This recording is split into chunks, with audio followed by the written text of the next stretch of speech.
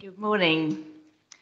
I'd like to welcome you to this meeting of the Planning Committee, taking place from the Walton Suite in the Winchester Guildhall.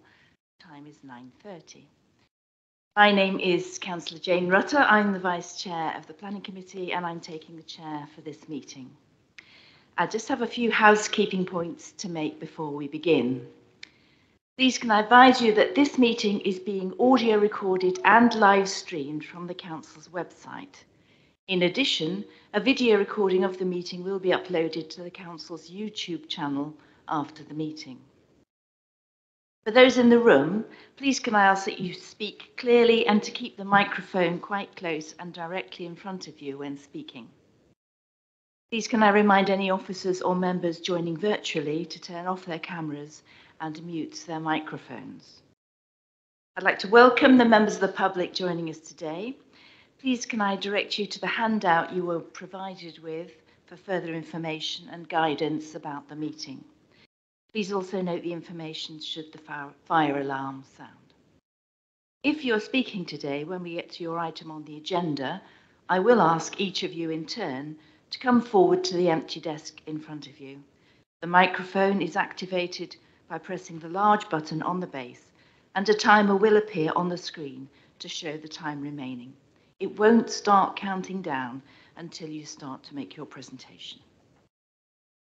With us today to assist with our decision making, we have Lorna Hutchings, who's our Planning Delivery and Implementation Manager, Fiona Sutherland, who is our Public Law Manager, and for each application we will be joined by the Case Officer, who for the first two applications is Cameron Taylor. Firstly, can I please everyone to ensure that mobile phones and any other electronic devices that might be bleeping at us are on silent or switched off entirely. Before we turn to the agenda formally, we need to elect a vice chair for this meeting, and I would like to nominate Councillor Angela Clear. Do I have a seconder for that proposal? Yes, I second that, Chair. Thank you, Councillor Westwood. Are there any other nominations? Thank you very much. Councillor Clear, would you like to come and join me up here? Thank you. And we move to the agenda. Procedural items, apologies and deputy members. Matthew, do we have any apologies? Morning, members. We have one apology from Councillor Evans, who's being replaced by Councillor Small for this meeting. Apart from that, all members of the committee are present. Thank you, Chair. Thank you very much. Okay, disclosures of interest. Are there any disclosures of interest from members or officers in matters to be discussed? Councillor Laming. Yes, I shall be withdrawing for the first item as I shall be speaking. Thank you very much. Would you like to go and join the public now? Thank you. Oh, well, we'll just do the minutes, shall we? Let's do the minutes, yes. Okay. The minutes of the previous meeting. Can I ask members if those are agreed? Agreed. Thank you very much. Okay. Now you can move, Councillor Laming. Thank you. Okay. Where appropriate, to accept the update sheet as an addendum to the report. Is that agreed, members? Thank you. Okay. We now move on to the planning applications. So the first one is referred to as item number 6 on the agenda. It's reference number 220021 FUL, and it's 119 Maytree Close, Badger Farm.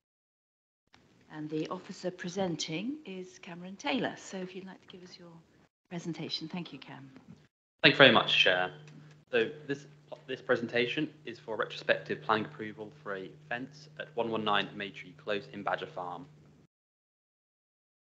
We have the location plan in which we can see the scale of the site in relation to the wider area, along with additional sort of land which has been retained outside the boundary of the property between the roads itself. Followed by an aerial photograph of the site marked by the yellow triangle, which we see the residential nature of Maytree Close in the area. Followed by an estates map with the sections marked in green as under ownership of number 119 itself. Next, you have a view looking towards Maytree Close from Meadow Way, in which 119 is situated in the left-hand side of the photo, number 1 located to the right, followed by a Google Street View, which is showing the area prior to the erection of the fence, looking from Meadow Way, with the property directly in front, directly centre in the photo. Here we have a photo which is showing the opposite side, looking towards number 1, Maytree Close itself, followed by a photo as you enter Maytree Close, looking directly towards fencing and the property itself, number 119. Next, you have a photo which shows where the fence ends, with the principal elevation of the dwelling in the right-hand side of the photo, which I'm circling with the mouse. Followed by a photo looking from Maytree Close towards Meadow Way, with the property now on the right-hand side of that photo. Followed by the Google Street View from within Maytree Close, looking towards the property and back towards Meadow Way.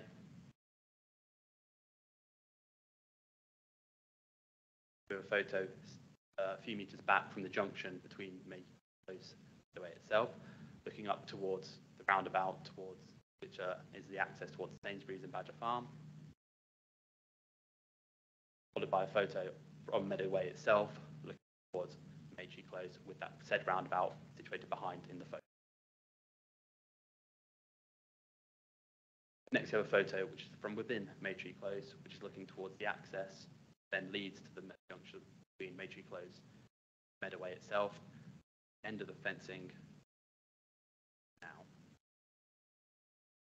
That concludes my presentation, with the officer's approval, with the officer's recommendation being for approval. Thank you.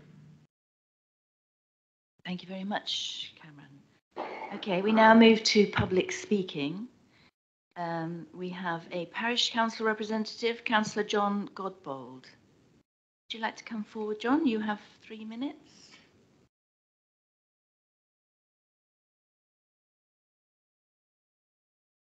No hurry when you're ready. No hurry, just take your time. Good morning, all. My name is John Godbold. I'm chairman of the Badger Farm Parish Council. Parish Council feel that the enclosed land is in fact open space and has been ever since this part of the development was built in the 70s.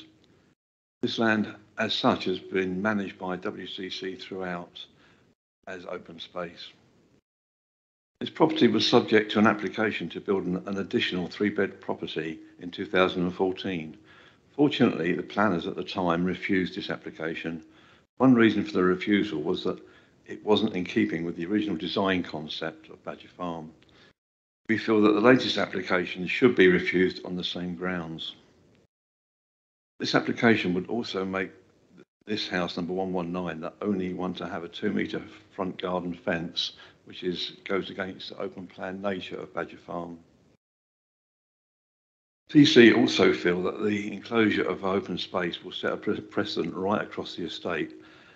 Since Winchester City Council failed on its duty to protect a lot of our open spaces in the 70s and 80s, we feel that it is now up to the present council and parish to protect the original design concept.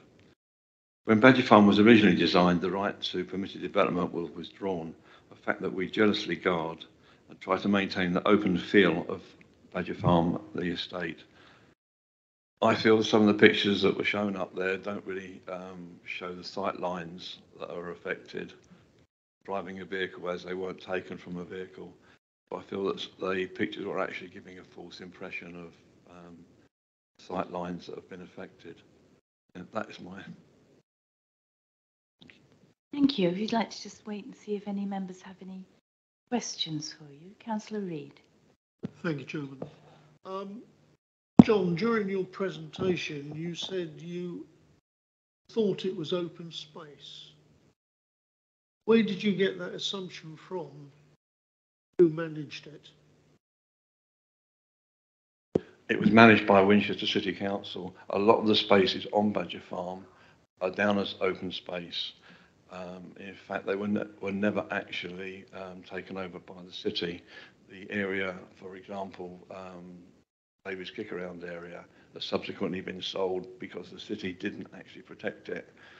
The other kick around area has been, so what I'm saying is there that it's always been treated as open space on the planning maps, and also the our parish maps show it as open space and maintained by the city. Thank you. Any other questions, members? Yes, Councillor Pearson. Thank you, Chair. Yeah, John, I'm a little bit puzzled. Quite clearly, if a house has been built on this site, whether the parish council believes it's open space or not, curtilage actually exists. So how can you still call where the house is space? Are you suggesting the house should be abolished? So in the houses, I'm saying the extension where they've moved the fence out from the original fence line, that fence line that they've shown there is a good metre, 2 metres away from the original fence. Originally, it was thought that this was a so-called land grab. That is the case. That fence line that's shown isn't the original fence line.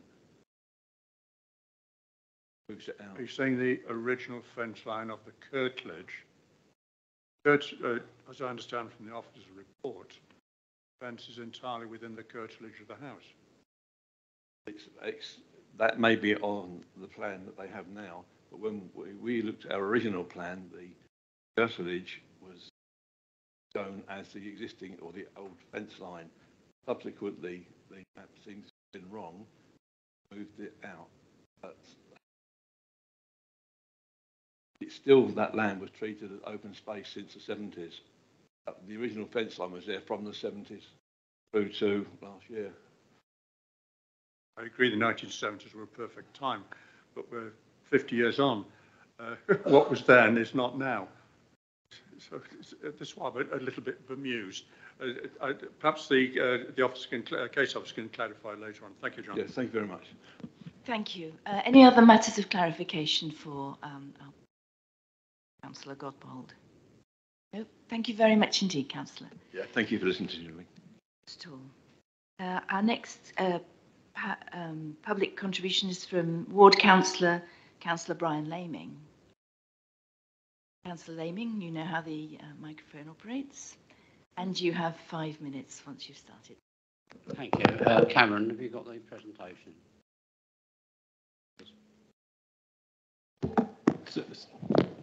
Sorry, Chair, I can't put the timer on the screen at the same time as the presentation, so if we'll put the presentation up and I'll do the timer offline if that's okay. That's fine. I'm aiming to be quicker than 5 minutes anyway. Thank you.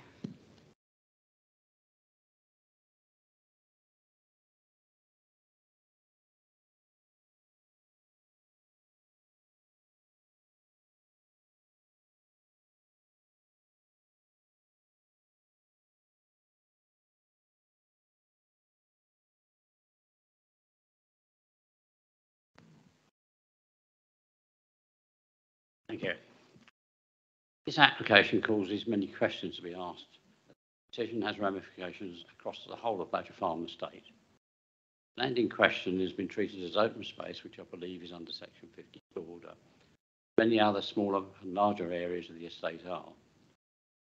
If we allow this to be enclosed, it leaves the whole estate open for development, particularly the larger areas. For example, one area of Section 52 land was sold for approximately 115,000 recently. As yet, we don't know who bought it, but we're pretty sure it wasn't for the benefit of the community as they outbid the parish council and the residents association. If they wish to enclose this land, they need to show that they are replacing it with another area of equal size or greater. Therefore, enclosing the land is in direct conflict with the original planning permission, the whole estate, and goes against our planning policies.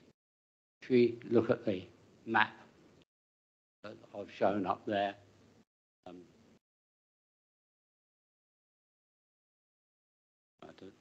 that area there is all in green, and that is the area that's maintained by Winchester City Council as present. And that, if you look along that line there, that is a wall and the rest of it is a hedge. If we go onto the next one. This shows what it was looking like years ago, and you can see the wall along there goes right along the side of the house. What they've done is they've extended it right the way out there. So that is what you've got going back since the estate was built until recently. Put up the next one, please, Cameron. Thank you. That shows the area now where it's being enclosed. Takes the line away from the original fence or wall. It really does sort of enclose an area which was open and gives the effect of the estate being open, although it's a high density estate. We go on to the next one, please.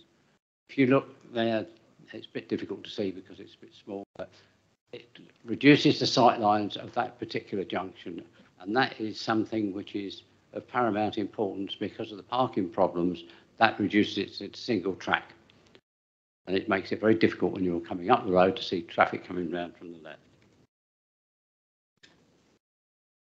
Next slide, please. This picture illustrates the problems of the sight lines, where you get a major parking problem and you cannot see around the corner, which you used to be able to. Prior to that, the sight lines were much different and the whole thing was a lot safer for everybody. That is a major walkway going across that road for children going to school. The last slide, please, Cameron. This just shows what it used to look like, and the fence changes the visual structure of the area, where front gardens are of an open design and therefore must be considered detrimental and harmful to the area, as this particular fence is in the front garden as well, and that will be the only house on 1,100 dwellings on the estate that actually has a 6-foot fence in their front garden, reducing the whole estate down visual character of the estate. So it's quite harmful in what it does. And that's my presentation. Thank you very much, Councillor Laming. Does anybody have any matters of clarification to ask Councillor Laming, please? Councillor Pearson. Thank you, Chair. Councillor Laming, I'm still puzzled. Are you suggesting this is the only house on the Badger Farm estate that's is there because of infilling? No, what I'm saying is that that's the only house on the estate which has a 6-foot, 2-metre high arch lap fence in the front garden. Okay. So it's the actual location of the fence you are objecting to? Yeah. Because you're enclosing, you're narrowing down the visual structure of that particular part of the road, you're causing a sightline problem at the end. You're putting a fence in a front garden, which is uncommon, doesn't exist on Badger Farm, it doesn't exist on other places like Tag Down, changing the whole of the planning statement for the whole of the city by looking at this and putting a structure in the front garden. A bit nervous about this. At least a dozen in my ward, similar situations, and you're almost trying to create a precedent at fencing within an urban area. But the question that I'm trying to get on, as I understand it from the case officer report, the fence is entirely within the curtilage of the house. Is that how you understand it? I haven't seen any proof either way, to be honest. What I am saying is that there are lots of parcels of land on the estate which come under other people's ownership, and they are maintained as open space. I have a small section of land associated with my house which is open space, and I wouldn't dream of trying to put anything around it. I mean, this is one of the reasons why permitted development rights have been withdrawn on the estate, and there is no fencing allowed unless it has planning permission. And because all the gardens are open plan, the front gardens, this destroys the whole of that. Yeah, but that condition only applies for 10 years after the house is occupied. Yeah, but it's still, if you wanted to put a fence up, you have to have planning permission. That's the permitted development line. That's why this is here.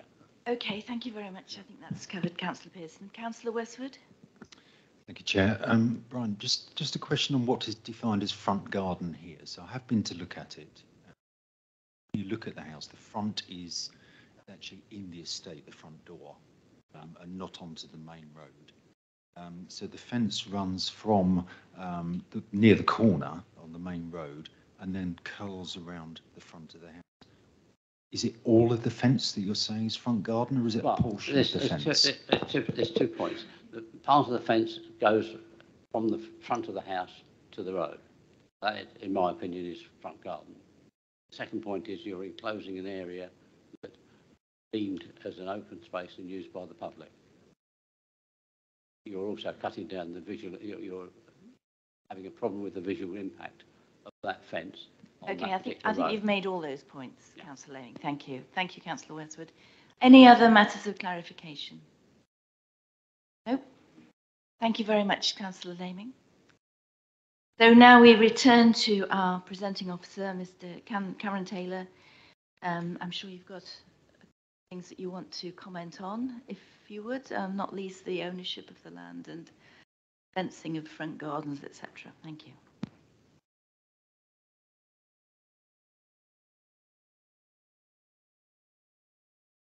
Thank you, Chair. So in regards to, I say, the ownership of the land, I say I've been in contact with our estates team, which they've confirmed, I say the areas which have been marked in green on there is what they've shown on their system as being in ownership of number 119 Maytree Close itself. So the fence in the area which is in ownership of said property. Yeah.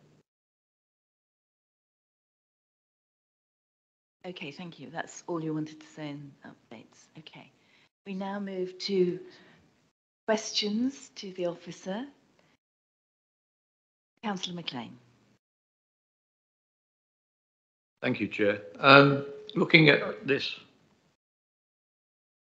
very well-thumbed document now and referring to page 49, 5.74 and 5.75, in your deliberations, how did you feel that agreeing to the application, or allowing the application, conforms to those 2 points in our very important document? Because I personally don't see them as being conforming to those 2 points. Unfortunately, off the top of my head, I'm not 100% certain as to what those points are you're referring to. If you wouldn't mind doing so, yes, please. 5.74, it is essential to ensure that new boundary treatment, especially that which forms part of the street scene, is high quality, contextual, durable, and relates positively to the overall design for the site development, so that it forms an attractive part of the overall composition of buildings and external space. It also talks about planting. Planting is a very sympathetic form of boundary treatment. However, this needs to be sufficiently dense and robust to provide a suitable size to fulfill its function from the outset, which it already did, now being replaced by something that I don't believe conforms to 5.74. So in relation to, say, the appearance of the fencing, you say it was considered during the application, it was considered just due to the nature and character of the area, that it wouldn't cause significant adverse harm in relation just due to the residential nature, with examples of fencing within the immediate area itself.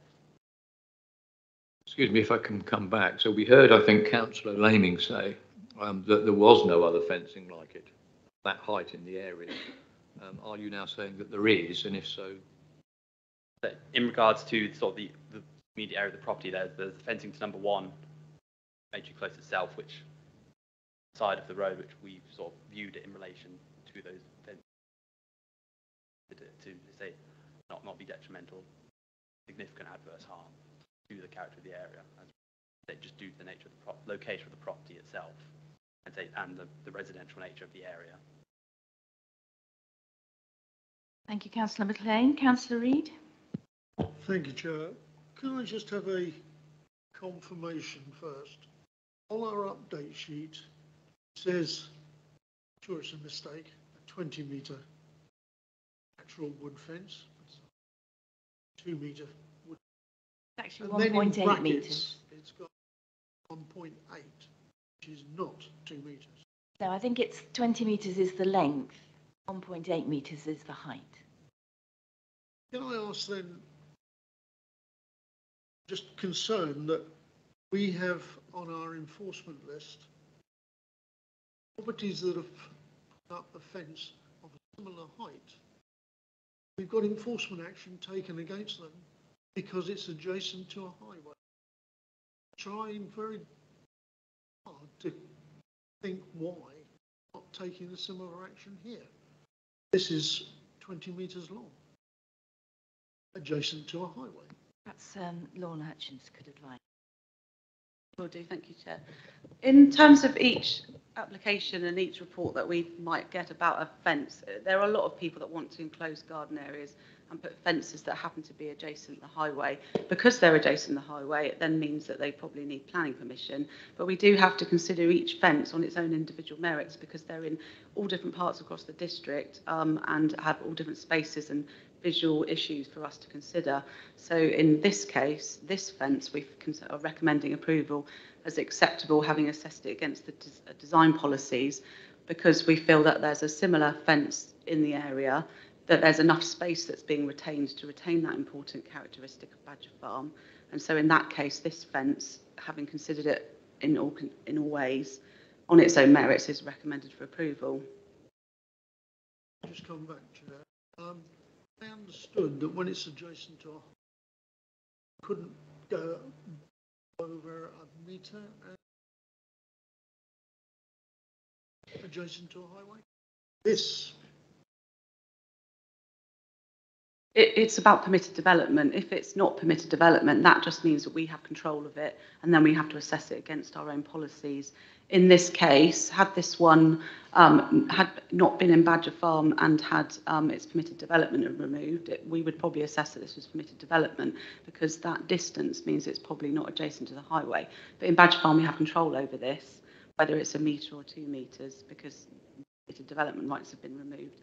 So 1 metre is about it being permitted development, not whether it's acceptable in terms of assessing a planning application. Thank you. Thank you very much, Councillor Reid. Councillor Edwards. Thank you, Chair. Can we go back to the estates map? The map is helpful, but only goes so far. It doesn't show the house. It doesn't show the edges of roadways. So just for the avoidance of doubt. Sorry, just a minute, Councillor Edwards. I'm afraid that Councillor Reid is having to leave the meeting now. Thank you very much, Councillor Reid.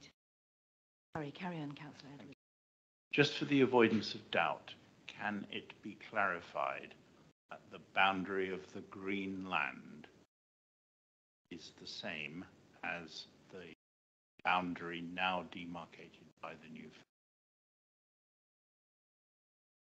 I believe that the area shown by the green map itself, whilst that's shown the entirety of the area owned, I don't believe the entirety of the fence itself, perhaps it's that entire area, I believe it might be slightly in from that itself, so it doesn't take up the entirety of what is currently in ownership.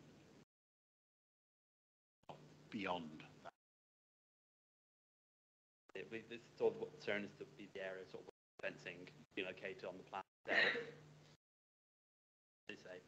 It projects further out, which they say, from my understanding, does.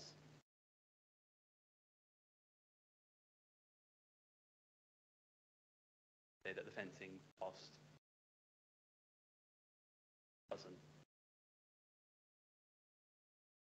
The entirety of fencing is within the curtilage of the listed building, in the building itself. Sorry, I'm just getting. Thank you. That's very sorry about clear that. now. Thank you. Could I ask a question? Yeah. So, how far back from the road edge is this new? It's probably best to sort of be viewed from a photo itself, because unfortunately I'm not 100% certain on the exact measurements myself, and they say that would change depending on where measured. So I say this is a photo from within on this the entrance, which looks directly towards the property itself, which we can see there is some land which has been retained in between the boundary of the property itself and the actual road entry close. So would you say it's at least 1.5 metres minimum from the road edge? I'd say at least 1.5 metres minimum. And mostly wider than that? Yeah. Okay. Right, are there any other questions on any other parts of this report to our officer? There are no more questions. We'll go into debate. A debate.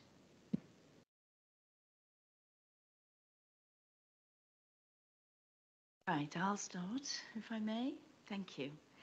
Okay, I've looked very carefully at this, and I am concerned that Councillor Laming has raised some important issues. We have taken away the development rights from this whole area, and there is a particular character of open spaces, which is very important to retain.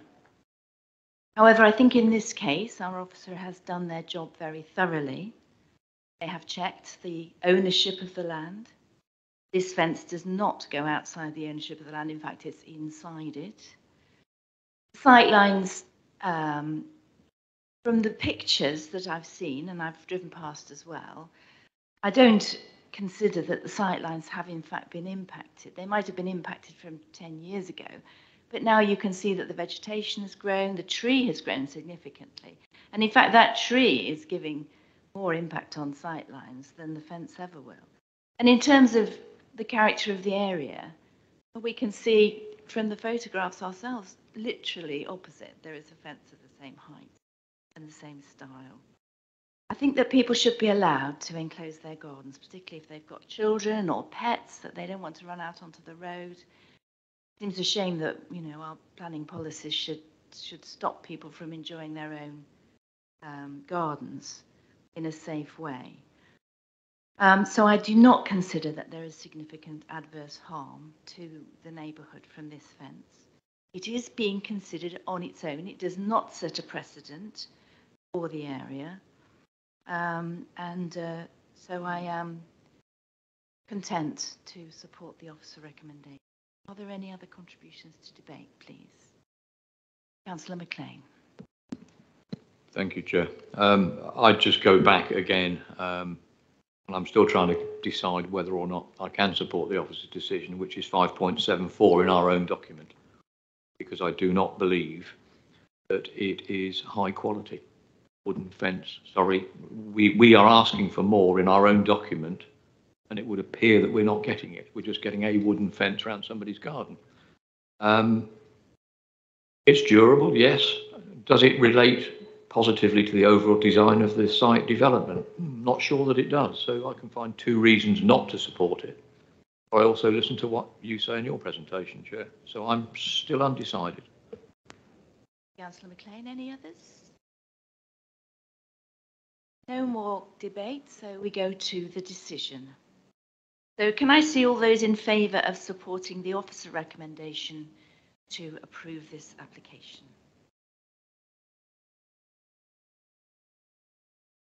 It's 5 members, Chair. Six. Matthew, 6. Sorry, I could only see 5 there. Sorry. Can we just show again, please? Put your hands nice and high, Chris. Thank you. Beg your pardon. I couldn't see Councillor Westwood. That's 6 members, Chair. Okay. Can I see those against? 1 against. Thank you very much. So that application is approved. Thank you. We'll just take a quick break whilst... oh, actually, we've got the same presentation, presenting officer, haven't we? So, okay. Councillor Reid, are you okay to stay now? That's good news. Wonderful. Okay. Well, we're delighted to welcome you back into the meeting. Thank you, Councillor Reid. And Councillor Laming is now taking his place back as a member of the Planning Committee. So back up to full numbers, I think. Good. So the next item on the agenda is item number 7, which is 2 Imber Road, Winchester, reference number 22000921 HOU. And the presenting officer again is Cameron Taylor. So if you'd like to take it away, Cam. Thank you very much, Chair.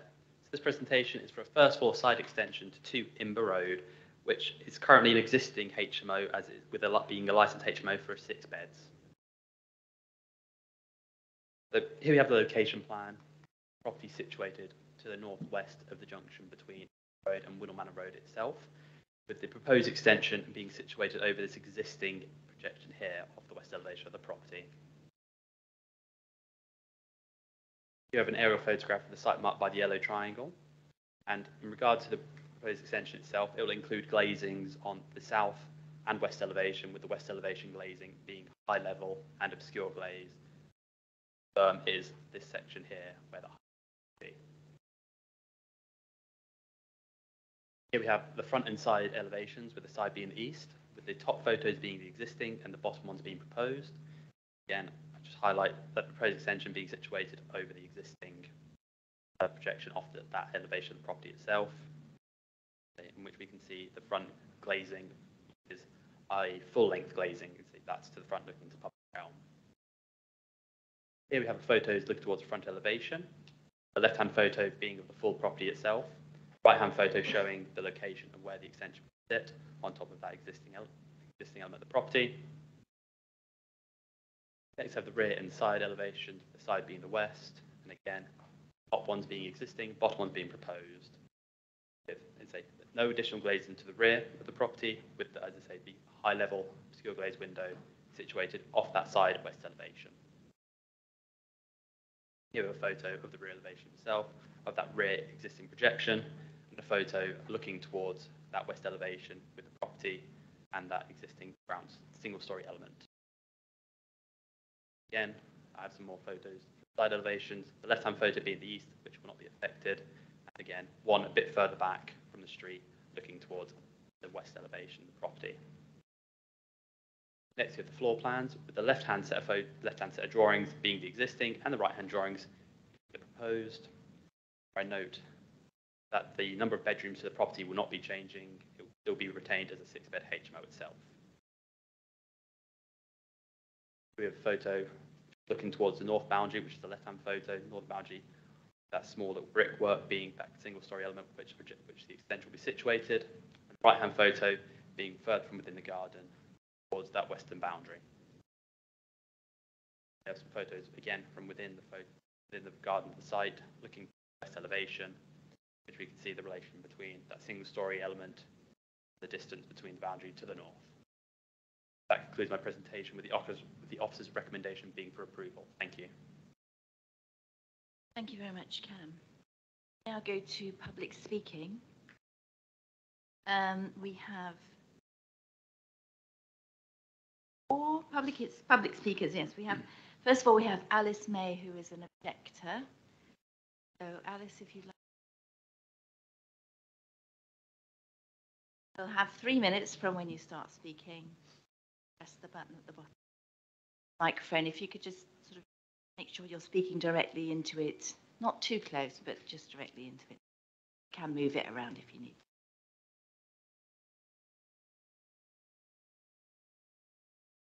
That contribution. Members, do we have any questions of clarification? Councillor Reid. Thank you, Chairman. Yes, sorry to hear of all your problems. Could you just confirm whether you live to the west? I'm trying to get my bearings. We're joined onto joined onto the house. You're that one, to the north. I don't know north, but we're party wall. We're joined onto that house. Thank you very much. Any other questions? Thank you so much for coming along, and as I say, we can sort something out for you. Okay, the next contribution is from Councillor Becker. Yes, Kathleen. You have 5 minutes, Kathleen, and thank you. Just to confirm, it is just me. It was either Councillor Tippett Cooper or I attending today, so it is. Thank you. It's just me. We've been contacted by local residents about this application. It's, as you've seen and heard, it's not well cared for. It is an HMO, and it is a semi-detached property. That's not particularly clear from the plans or the description, but it lies on the junction, so 2 Imber Road is connected to 67 Winnell Manor Road. Some residents don't feel comfortable sharing their concerns in person or in writing, which is why we've requested that this application be called in. The concerns that have been raised with us are that the proposed extension will have a material impact on the attached property. The extension will cause an imbalance between the two halves of the building and make the garden of the attached property feel far more enclosed than it currently does. There will be a loss of amenity with some loss of sunlight and a loss of privacy with people in the bedroom able to look into the garden of the attached property. There's also an important precedent issue.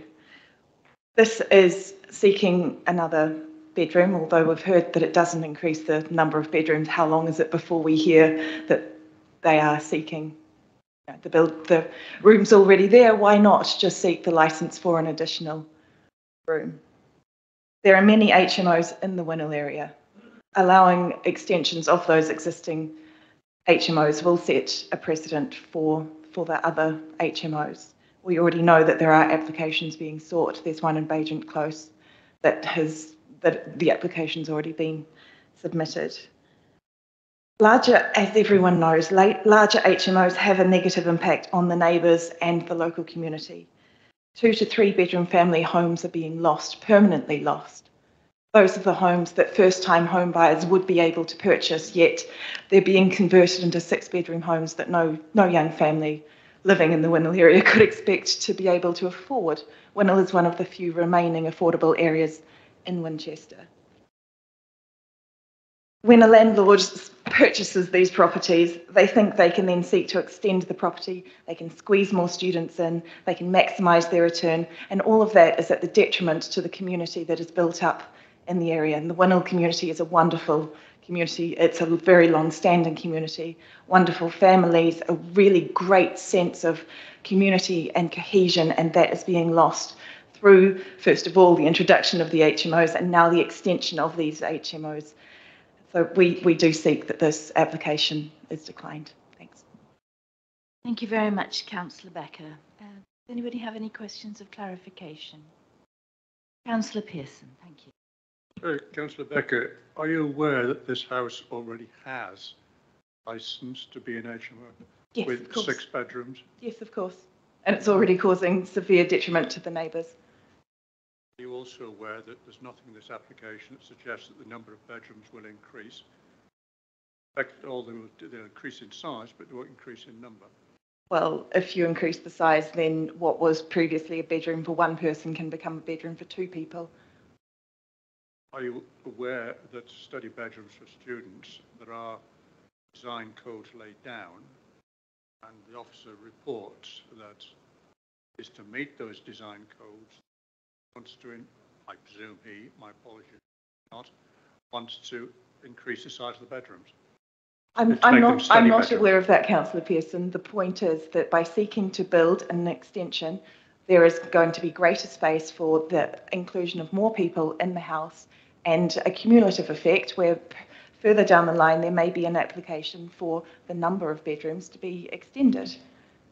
Okay, thank you. Thank you very much. We can't decide this application on speculation about what might happen in the future, I'm afraid. We just have to look at what's in front of us.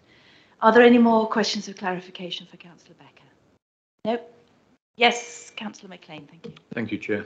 Just one, if I may. There's obviously a lot of emotion here, as we've heard with the presentation earlier.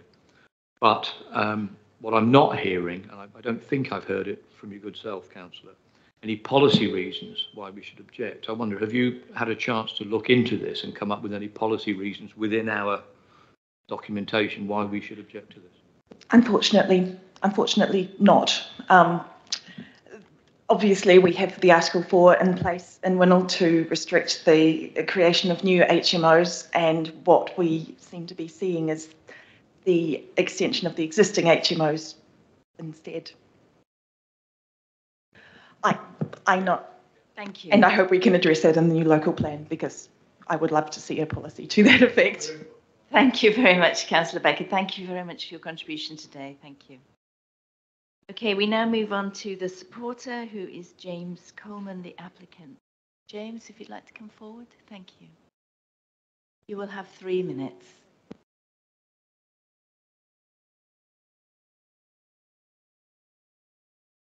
You have 3 minutes from when you start speaking, Mr. Coleman.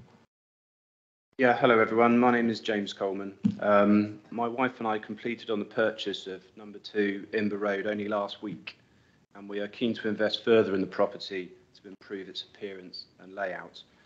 We certainly do not want to cause any issues for the neighbours. We are keen to improve things for everyone, and we believe these alterations will. The dwelling has a current licence as a 6-bedroom HMO.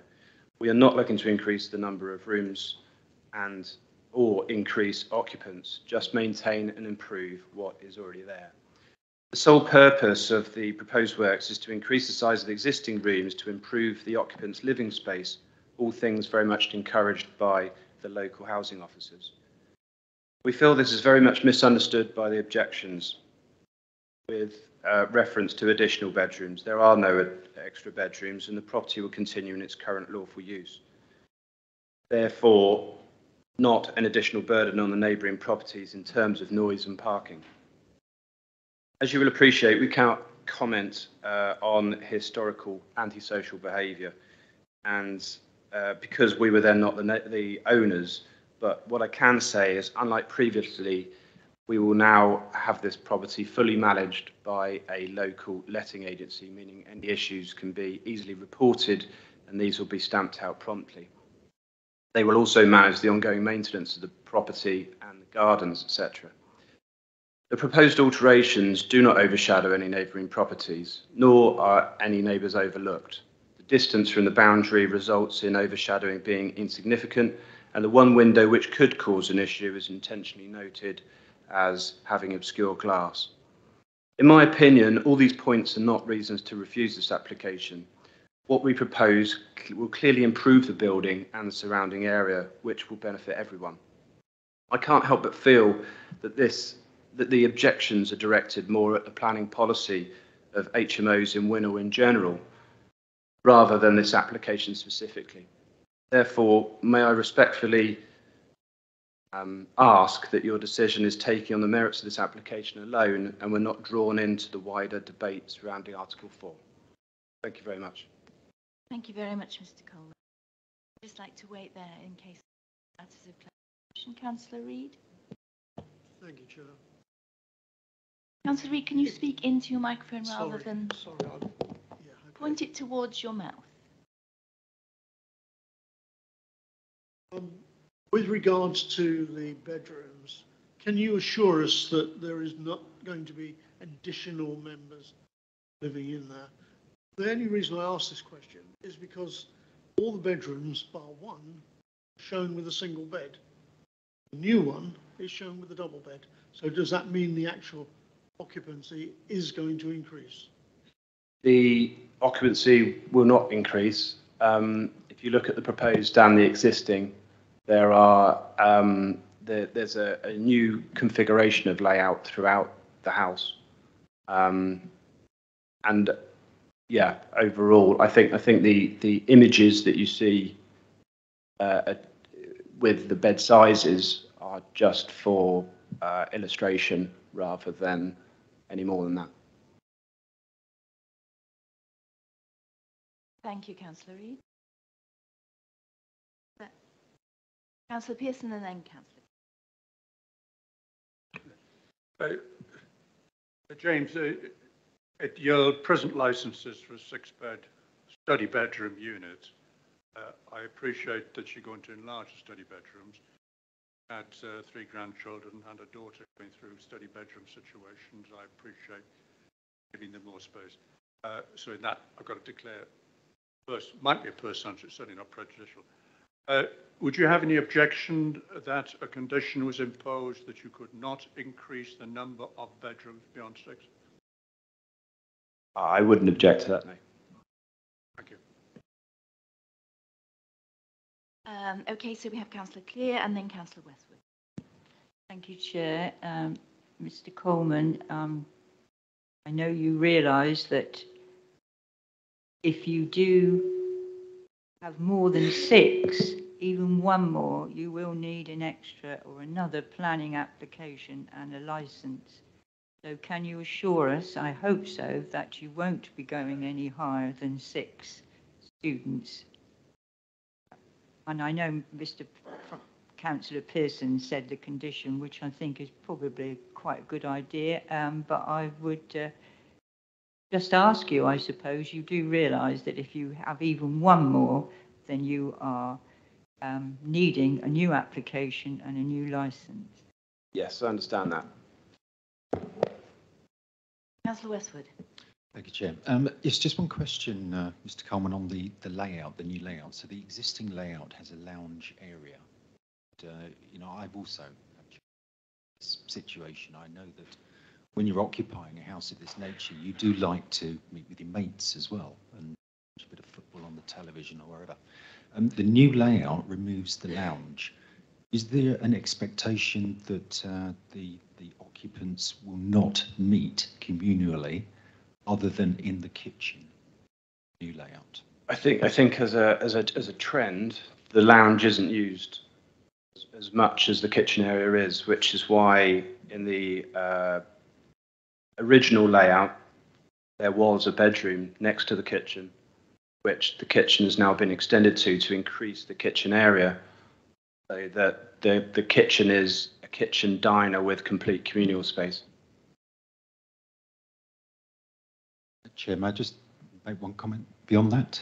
Yeah, go my ahead. concern with that arrangement is that we've already heard the distressing stories from the neighbours next door, that without a communal area where people could meet and do the social activities, that may drive more activity out into the garden area, certainly during the summer months. Concern there. I'm sure that's duly noted. Thank you, Councillor Thank you. Westwood. Any other matters of clarification for Mr. Coleman? Thank you so much for coming along today. Could I just say, I obviously sympathise with the lady that spoke before, and I'd be more than happy to have a chat with her following this Excellent. meeting Okay, to see lovely. if there's any way we can help. Thank you. Thank you. We're very pleased to hear that. If you could just turn the microphone off. That's lovely. Thank you very much. Yeah, can we just hear from our legal officer, please, a matter of clarification? Thank you. If you could just take that outside of the meeting room, please. Thank you. Chair, I just wanted to clarify, because it has come up, that an increase in bedrooms or an increase in residents would require planning permission, and for that reason a condition shouldn't be imposed and isn't required, because a planning application would be required. Thank you very much for that. Good. Okay, let's move on then to questions on the whole report. Cameron, do you have anything to update us on? I've got nothing further to update on, thank you, Chair. Okay, so questions on the whole report to our presenting officer, please. Are there any questions? I have a question. Oh, sorry, Councillor Reid. Thank you, Chair. Just looking at page 49, which shows some shadowing from the aerial photography, can you confirm, Cameron, the actual geographical location? Is that picture we're looking at there a north-south? So what we're seeing there is the afternoon shadows across the front adjacent property. Yeah, so that's correct. That's photo is due north. Yeah. Makes sense. Thank you. Thank you. Any other questions on the report to our officer? If there are no more questions, we'll move into debate. Councillor Clear. Thank you, Chair.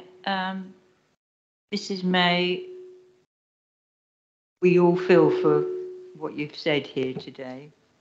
And I trust that Mr. Coleman will get together with you and sort a few things out, and hope that in the future it is better for you. But this application here today, we can't decide on speculation, as already been said, what will happen in the future. This is a case of reconfiguring the internal layout to apply with the licence, and the bedrooms no longer meet the minimum size. So we have to vote on or decide on what is in front of us in the application. But Mr. Coleman, please may I ask that you get together with Mrs. May and have a good talk. But I will be approving this application. Thank you. Councillor Pearson. Yes, I agree with everything that Councillor Kerr has said. I've got to say, in my experience of my daughter and grandchildren living in similar properties, girls tend to make less noise than boys. Maybe I'm being sexist when I say that, but that's just in my experience. My also experience is that certainly with my daughter, a study bedroom which is too small is really absolute agony for the student, and just is not conducive to the work the student does.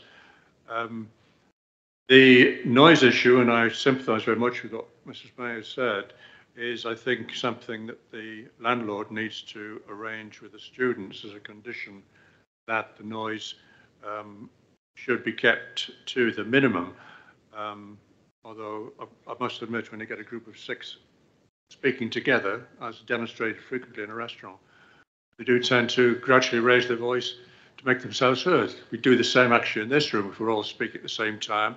We're not allowed to because Councillor Certainly not. Thumps us with a mallet, but it is an issue. Thank you, though, for thinking this, and I agree with what, again, Councillor Kerr said. These study bedrooms have got to meet acceptable standards. This is what the university or college, which I presume these students go to, lay down of their landlords. And thank you very much, Mr. Coleman, for taking that on hand and doing something about quite clearly your existing property which doesn't meet those standards.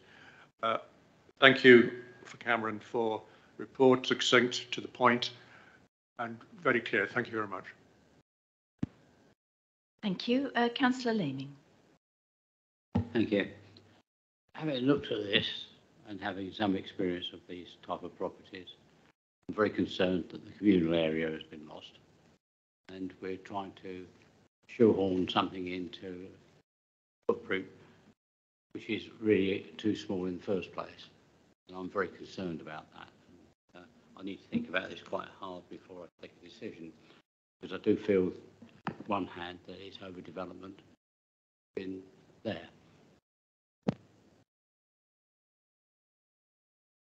Okay. I'll put my pennyworth in after Councillor McLean. Thank you. Oh, okay. Thank you. Okay, I wanted to just react to that comment from Councillor Laming. As a mother of 3 past students who've lived in assorted accommodation, first of all, can I say I'm pleased, Mr. Coleman, that you've taken this on. You're clearly going to take a very responsible attitude to being a landlord of students. And I'm assuming that that will include very strict house rules that the students will have to adhere to. And you're going to invest in this property to make it a much better, nicer place to live, which will then attract better and nicer students. And hopefully that will deal with any issues with the neighbours. And I'm sure that that's going to happen. I'm sure things are going to improve for you. We can't stop it being an HMO. It's already got that licence. It's already got that planning approval. And this does not increase the number of bedrooms. And in fact, the licence applies to the number of people in the house, not the number of bedrooms. So any increase on 6 students in the house will have to get a new licence and a new planning application. The communal area, from my point of view, I think this living kitchen, most people live in their kitchens, don't they, these days, these living dining kitchens. I disagree. I think it's plenty of space for them most of the time. If they're, serious students, they'll be studying in their rooms, which will be now large enough for them to do that effectively.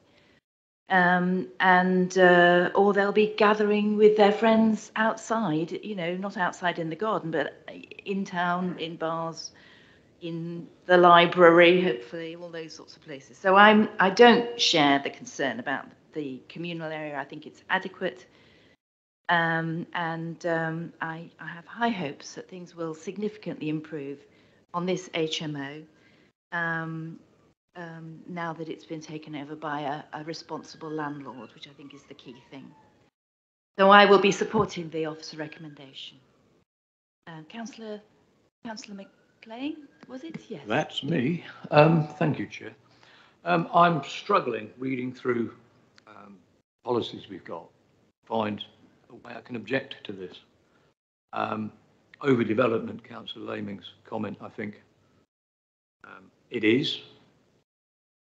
But I've got to come up with if we do vote against it, we've got to come up with a policy reason for doing so. And because it's an already licensed HMO, I am struggling to find something to come up to go against it. I can't see the necessity for sticking the extension on it and then keep the same number of bedrooms, having gained 2 more downstairs in the lounge area. So help everybody. If anybody's got any policy reasons that I don't know, would you come up with them? Okay, I think that's it on debate, yes? Oh, no, Councillor Reid, thank you. Thank you, Chair. I'll try not to cover any of the items that have already been mentioned. The only one that I would say right at the beginning, there was a concern over overshadowing. And looking at the photograph that I've already pointed out on page 49, I think that will be quite minimal. It will exist to a small extent, but not to the extent that possibly the neighbouring person fears, because one of its location, it's on the opposite side of the house. The major shadowing is coming from the afternoon sun across the whole of the neighbour's front garden. I believe, Chair, that this does conform to planning law, and I can find no reason in planning terms to be able to go against the officers, so I will be voting in favour of it. Thank you very much. Councillor Pearson, you Yes, want to have another just something bite? to add. A condition, a comments were made about this tidiness of the site, which, judged by the photographs, is justified. Is there any way we can make sure that site is managed properly, no litter, grass cut? Is that landlord's responsibility? Or That's a licensing matter, it is a Councillor licensing Pearson. matter. Yeah. So that would cover it. So Yeah. if the students have a party out there, they've got to clear their mess up. And I'm sure the landlord will have plenty to say about those. Well, that's what I'm saying. We don't need to condition that.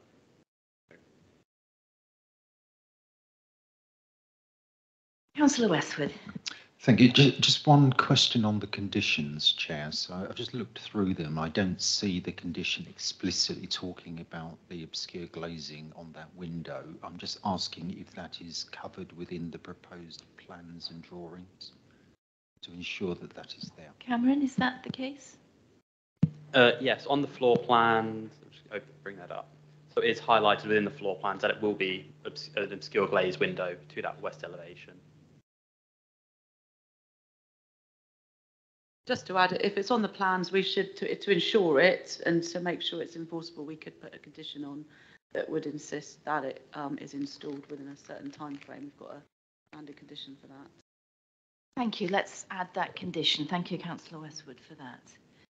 Any further debate? No? Okay. We come to the decision then.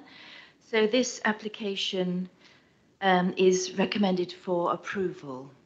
So can I see those in favour of permitting this application?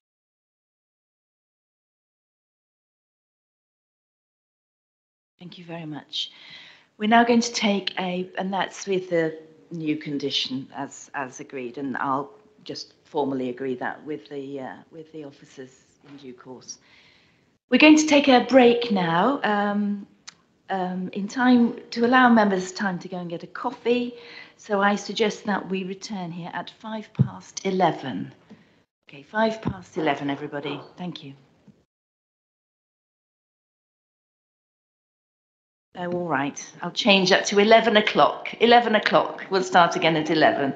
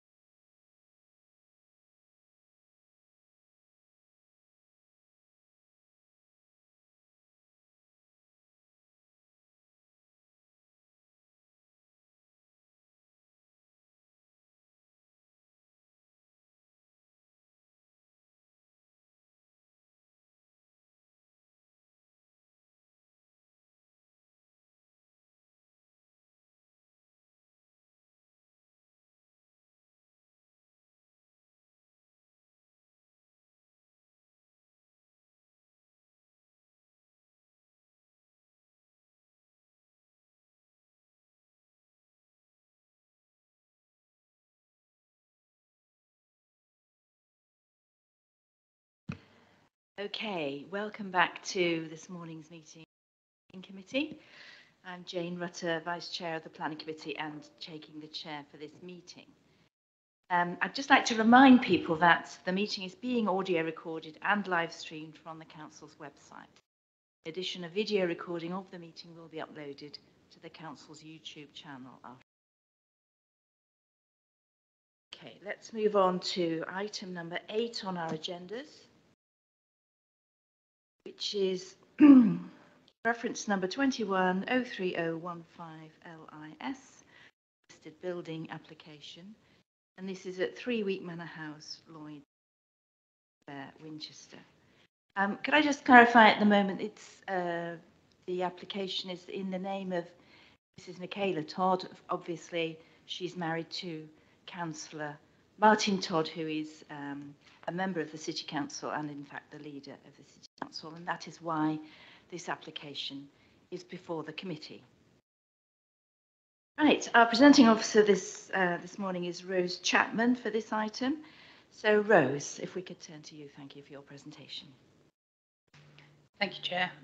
Just a verbal update for you. There is an extra slide at the end of this presentation with a bit more clarification in the windows.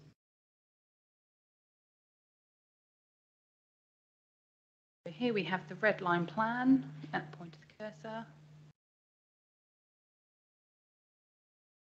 Here we have the rear elevation highlighting the 2 ground floor windows that have been replaced.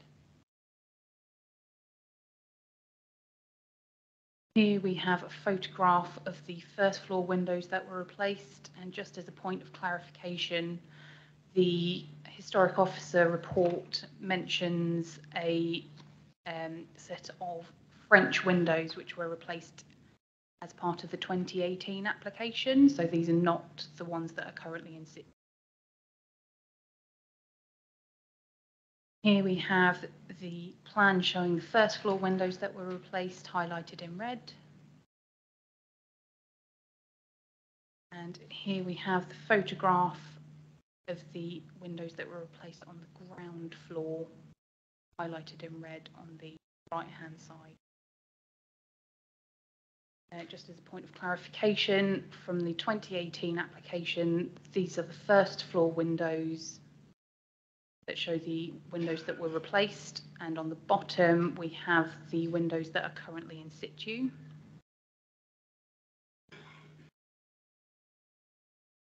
The recommendation is to permit. Thank you very much, Rose. So we don't have any public speaking for this item. So we will go straight to members' questions on the report. We'll take the whole report. Do we have any questions for our officer?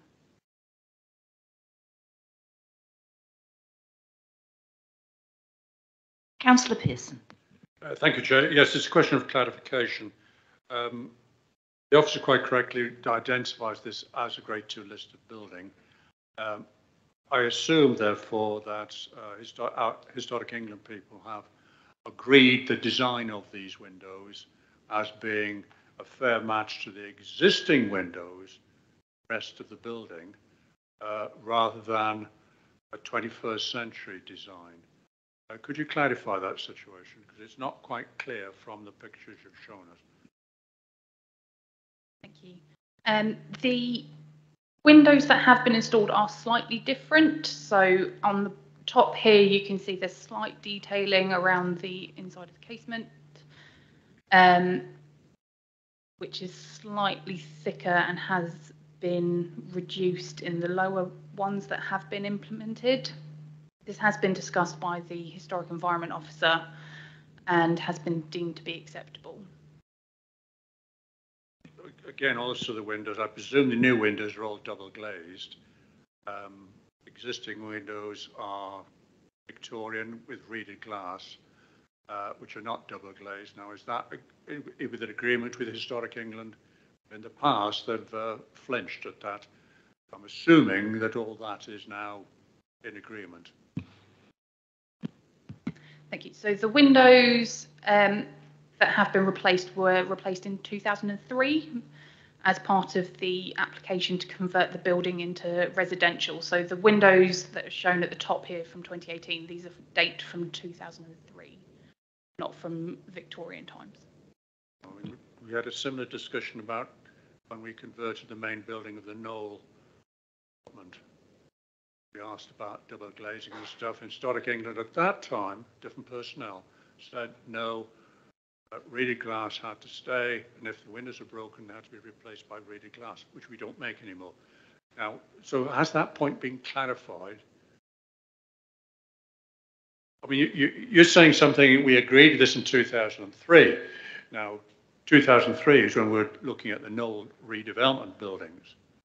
Councillor Pearson, I think you're comparing apples with oranges because those windows were the originals, I understand. Yes. And these windows were put in 2003 as part of the original.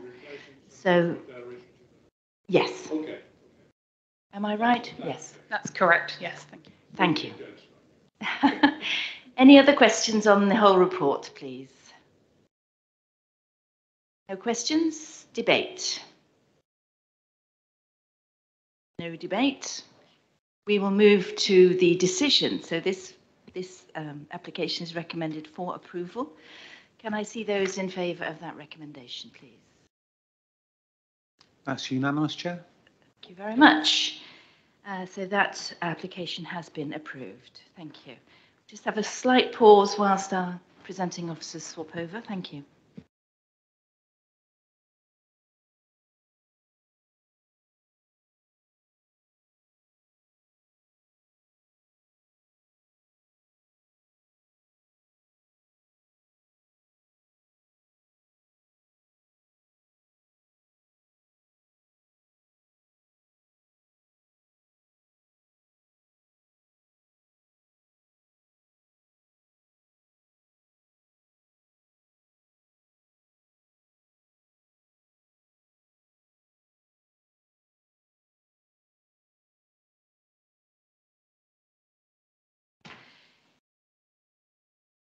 In fact, I'd quite like to just for the record that Councillor Westwood had to leave the meeting at the coffee break. He had another urgent engagement that he had to attend. So we've been without Councillor Westwood since the coffee break.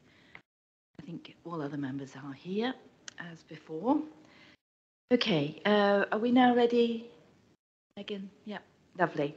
So the next item on our agenda, item number 9, is at 54 Cheriton Road, Winchester, reference number 22000611 HOU. The officer presenting is Megan Osborne. If you'd like to give us your presentation. Thank you, Megan. Thank you. Can you clarify the applicant again? Oh, yes, sorry, I meant to do that. Sorry, thank you for the reminder, Councillor Pearson.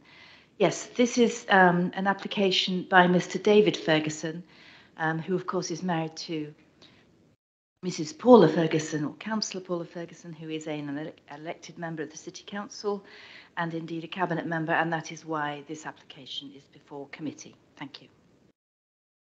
Thank you. This application is for number 54 Cheriton Road. It's a large detached property that backs onto Cheriton Road and fronts onto the side access road. In the other houses in the area, all within the immediate area, are large detached property lots. See, there's a lot of vegetation around the site, and it backs onto the Cheriton Road. This application is for the replacement of the materials on the roof, which are currently concrete tiles, and they would like to replace them with slate tiles. This requires planning permission under Class A of the GDPA, as it consists of a change of material from the existing dwelling. This is the rear elevation,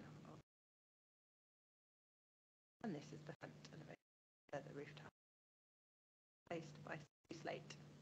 And this is a photo looking from Cheriton Road towards the rear of the property. So you can see the roof is quite visible, but I don't consider it to be an impact to the character of the area, and actually an improvement to the appearance of the dwelling house. Thank you, Chair. Oh, sorry, this is recommended for approval. Thank you very much, Megan. We don't again have any public speaking, so I will go straight to questions on the entire report. Megan, if report. Questions? So debate. Any debate? Councillor Pearson. Yeah, short and brief. I think it's an eminently sensible proposal. If there is a problem with the roof, replace it, which effectively is what Mr. Ferguson is proposing and doing. And while he's replacing it, build the photovoltaics into the roof. And frankly, I think we'll come up with a much better situation. You won't get moss growing on this slate anyway, which may be against biodiversity, but I think if we turn this one down, frankly, I think we'd be a bit perverse. That's my opinion. Thank you, Councillor Pearson. Councillor Reid. Oh, sorry, did you not have your hand up? No, No. I was just pointing across the other side. Oh, thank you. Okay. Any other contributions to debate? No.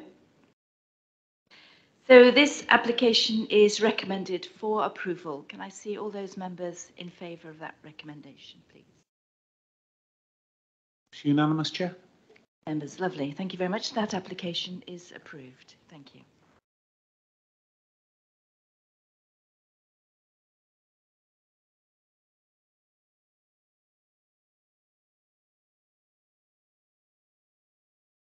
Again, a slight pause whilst we swap our presenting officers.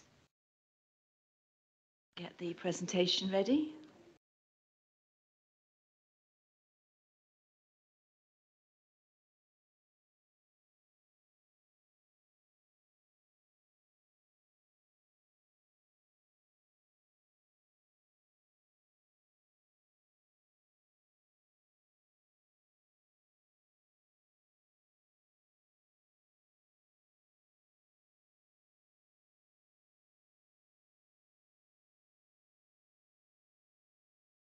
Very good. So we're now on item number 10 on our agendas, which is at 1 Chase Grove, Waltham Chase, reference number 22001117HOU. And our presenting officer is Rose Chapman again. Thank you, Chair. Here we have the red line plan and an aerial view.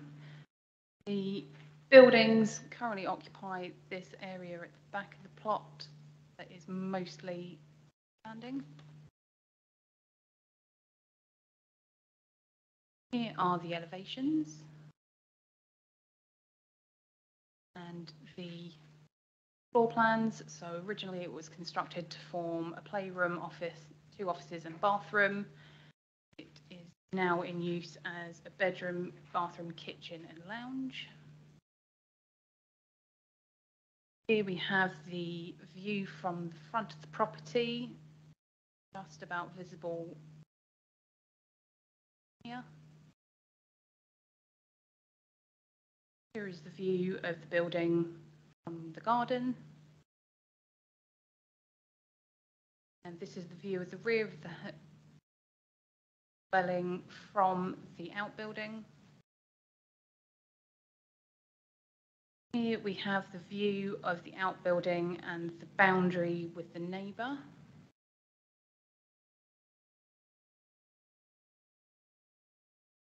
Again, this is the boundary to the rear and the outbuilding from the neighbour. Here is the view from the neighbour's house, and you can just about see the roof of the buildings here at the cursor.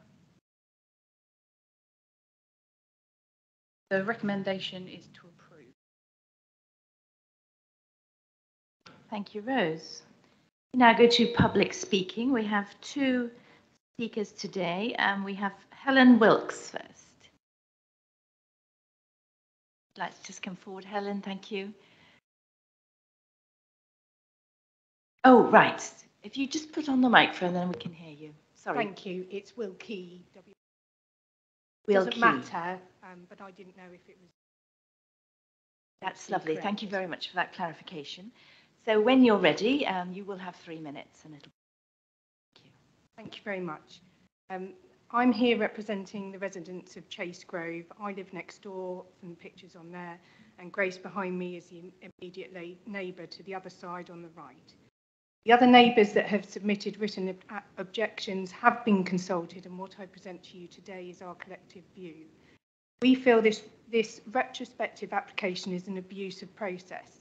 The occupiers never intended to use this building as incidental. It was built with the sole intention of it being a separate dwelling. As we as neighbours were not given an opportunity to discuss the implications, we are totally uncomfortable with this building. It overlooks our homes and it's very intrusive. The building was completed in February 2022 and Mrs. Farragher moved into it straight away.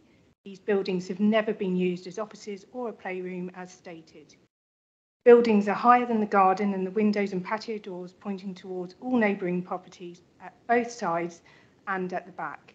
The occupiers have a very clear view directly into living spaces, including our lounges and, for me, my bedroom, which has not been included on those photographs.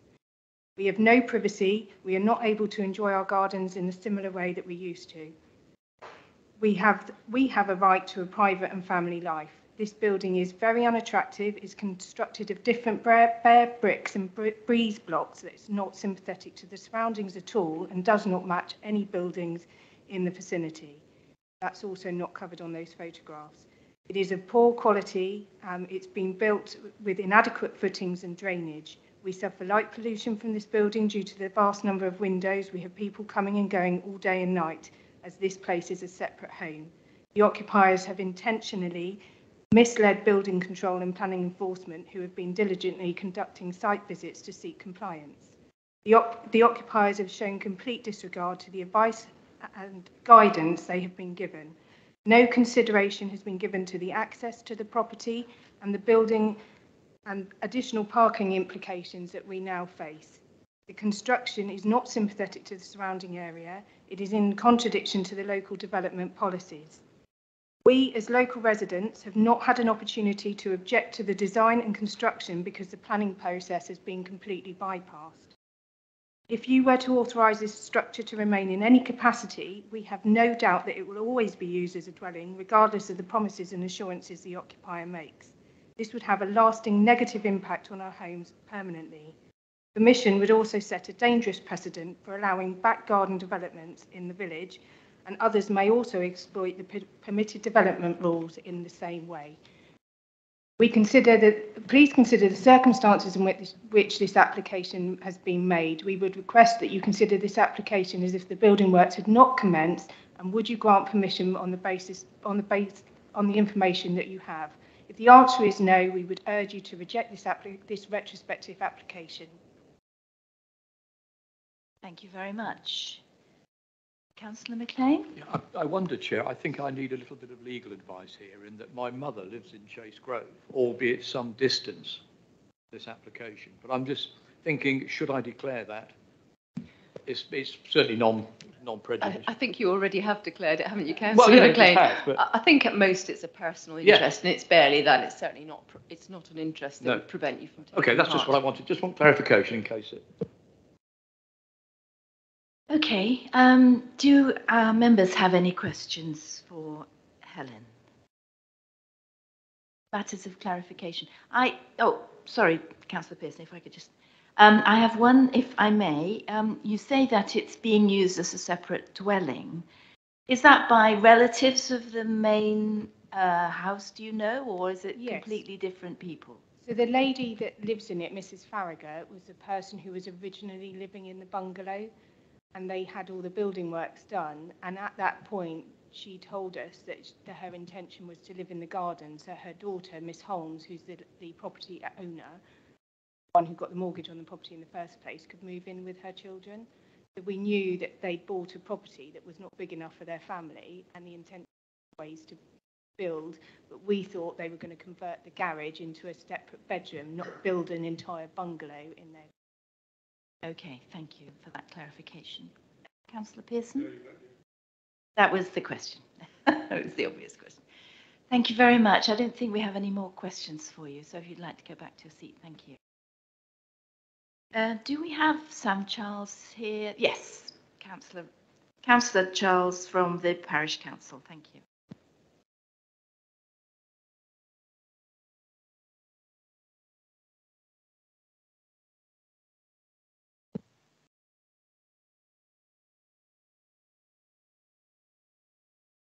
Would you like to put on your microphone?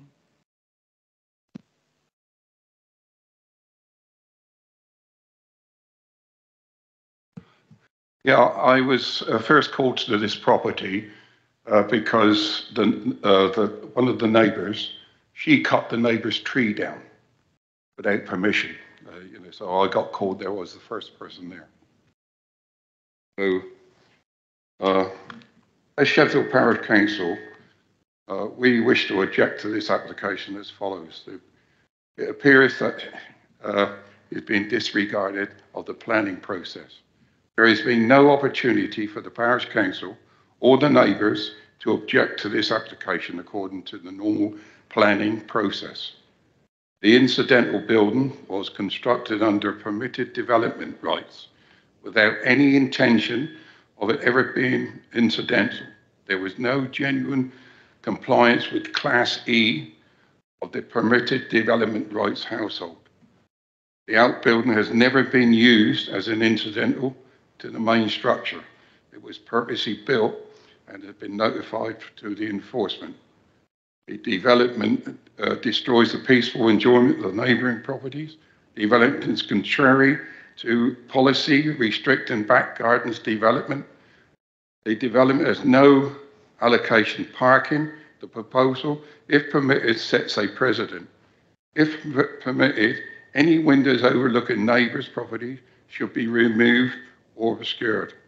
If permitted, the proposal should remain ancillary to the main house and not to be sold separately. This person is totally disregard to any attempt to get planning permission from the beginning. Her words to me was, I do what I want on my own property. Council contacted the enforcement officer, and as far as I know, nothing was done at this early stage. We complained bitterly from the beginning. This household has totally disregarded any neighbours, therefore we ask you, as a council, not to permit the development. I understand the case officer is going to recommend that pass. If this is the case, why are we wasting our time? We ask the council for your backing in this case, as we have other cases that will come before this committee.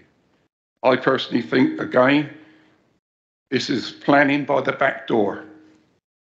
Once again, we're seeing it all the time in Sheffield, Waltham Chase, as this council. We see it every time they're planning by the back door. It's coming on more and more. Thank you.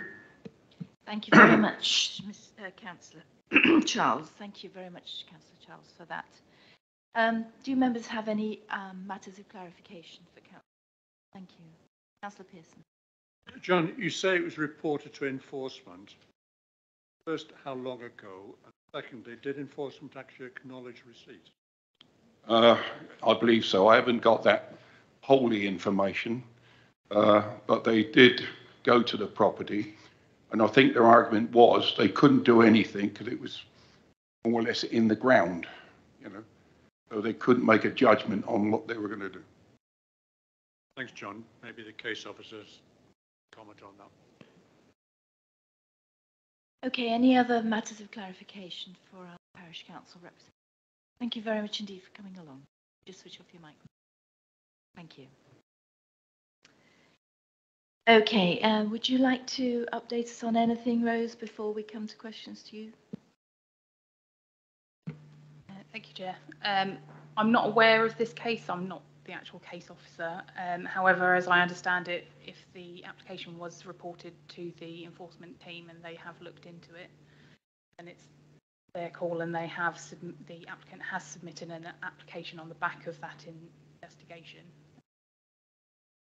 Thank you. Yeah, Councillor Reid, have you got a question, please? On the whole report. It's not a question, Chair, it's a request.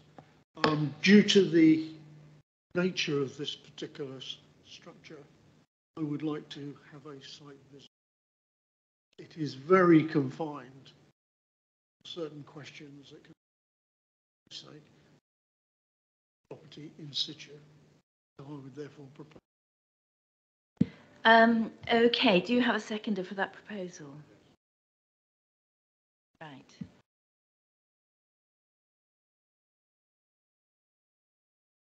Yeah, I think the problem is, Councillor Reid, that we're only considering the use of the property and not the actual build, because it was built under permitted development rights, which is a government policy which allows people to build substantial buildings in their gardens ancillary to the main dwelling.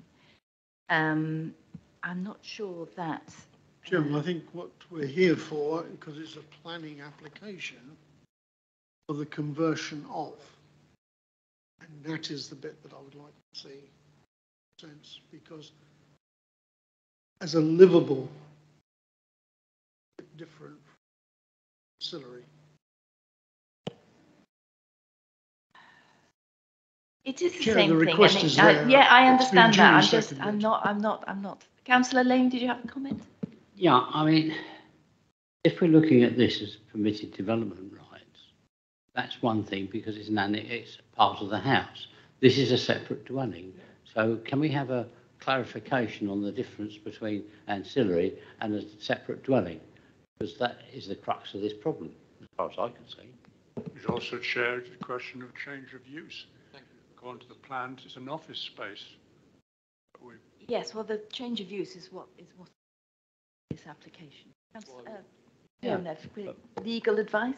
Chair, the application isn't for a separate dwelling, it is for an annex, and the condition that's suggested ensures that the unit of accommodation is used for ancillary purpose, i.e. by family members or guests only, which is what prevents it from being a separate dwelling used by completely unrelated members of the public. So that's what you're dealing with. Councillor McLean? Thank you, Chair. But it is still a dwelling, is it not? Legally or otherwise, it's somewhere somebody lives in it, therefore they dwell in it. Well, it is accommodation, yeah. but it's not a single dwelling house. It's not regarded as a single dwelling house because it has a condition which prevents it from being occupied by anybody at large. Yeah, but it's not an office, though, is it anymore? No, We're now clearly looking not. at it as a dwelling. So it's accommodation, yeah, yes. Yeah, thank you. Which is why I supported Councillor Reid's. Does this come under the Gypsum Traveller Bill? Are you arguing the same argument to do with Gypsum Traveller sites, that each pitch can have an ancillary building, which is not necessarily, lands up, not necessarily what? Which sounds exactly the same as this. Are we talking about the same planning law? No, it's nothing to do with gypsies and travellers, although I would actually point that as a matter of law, anybody can put a caravan in their back garden which can be occupied by a family member, and that doesn't require planning permission. So it's not unusual for people to accommodate members of their family in their back garden in various types of accommodation. Okay, I think we're getting into debate rather than questions, and we do have a proposal before us for a site visit. So is there any debate around this proposal for a site visit? I myself do not think it will help the discussion, but I'm happy to have a vote on it. As Chairman, but in the light of what we've just been told by a legal officer, I see limited point. I mean, it's the building is there. It's a question of what conditions we put on the future use of it. Exactly. Okay. I mean, Thank you very think much. back in that situation, Denmead, where I refused to vote, almost similar permitted development, which, if this was built as an outbuilding, building regs, by application, there's a whole gamut of things should have been involved, which clearly haven't been. This does worry me, but it wouldn't clarify that. We had a similar one of these in Colton Common, if you remember. It got turned over at appeal. We threw it out. It did. It got turned over at appeal. Yeah, it came to this committee at least 3 times. Yeah, okay, we all have experience of these things. Okay, Councillor Clear? Thank you, Chair. I was just going to come down to, I think it's the status of use. And I don't think, I agree with Councillor Pearson, that a site visit would really do very much there, but it's the status of use. You're not having paying visitors there. And in legal terms, I think that's the main issue, really. Okay, having had that, Councillor McLean. Don't look exasperated, Chair. I've got a reasonable question to ask. Carry on then. Thank you. Is it reasonable to condition this against, at some point in the future, being used as a, what do you call it really? What they call an Airbnb type situation? Is that a reasonable condition to place? Because I can see at some point in the future. I understand. Thank you, Councillor McLean. That's a perfectly legitimate question. But it's a perfectly legitimate question when we get into talking about the actual application rather than the site visit. But nevertheless, I do believe, and I've looked into this carefully and spoken to officers about this, that the existing condition in the application covers that it will not be used by anybody except persons of the same household or their guests. And guests does not include paying guests. I don't know whether we could enforce that condition in some other way, but let's move to the site visit, okay? I want to have a vote on whether or not to have a site visit. So can I see those in favour of Councillor Reid? Chairman, point of order, if I may. Don't look so depressed. As the second has dropped out, it is no longer.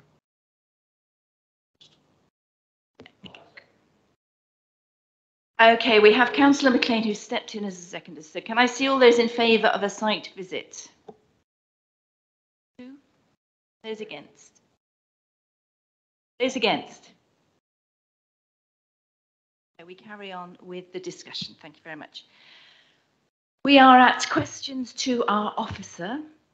So I will take questions on the whole report to Rose. I think we have covered quite a lot of issues already. Councillor Reid. Thank you, Chair. Based on that, the amenity area has not been identified. So this is going to be shared amenity areas, both properties. Because when you look at it, it is a single property. It has one of everything: a bedroom, a lounge, and a kitchen. Does it require amenity? Thank you for that question. Parking. Rose? Parking as well. So in this case, the amenity is shared as it's an annex to the existing dwelling. It's not the creation of a new planning unit. It's acceptable to have a shared amenity space. If it was a new planning unit, then we would consider having an additional amenity space. But in this case, that's not being considered. In regards to the parking, my colleague has assessed this and has agreed that there is sufficient parking to meet the residential parking.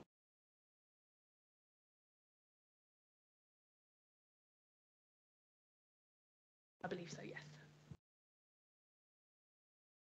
Thank you. Councillor Laming? Thank you. As this is a change of use to a dwelling, how does this affect it by our phosphate legislation that's coming up? Because it's an ancillary use, it's not material, the phosphates. If we were considering a separate planning unit for a new dwelling, then it would be a material consideration. I find that rather strange that you're allowing that to happen, because it's quite a strong thing on the environment, that and nitrates, and we need to take some consideration of that. And the change of use, surely this should be taken into account of whether we allow the change of use.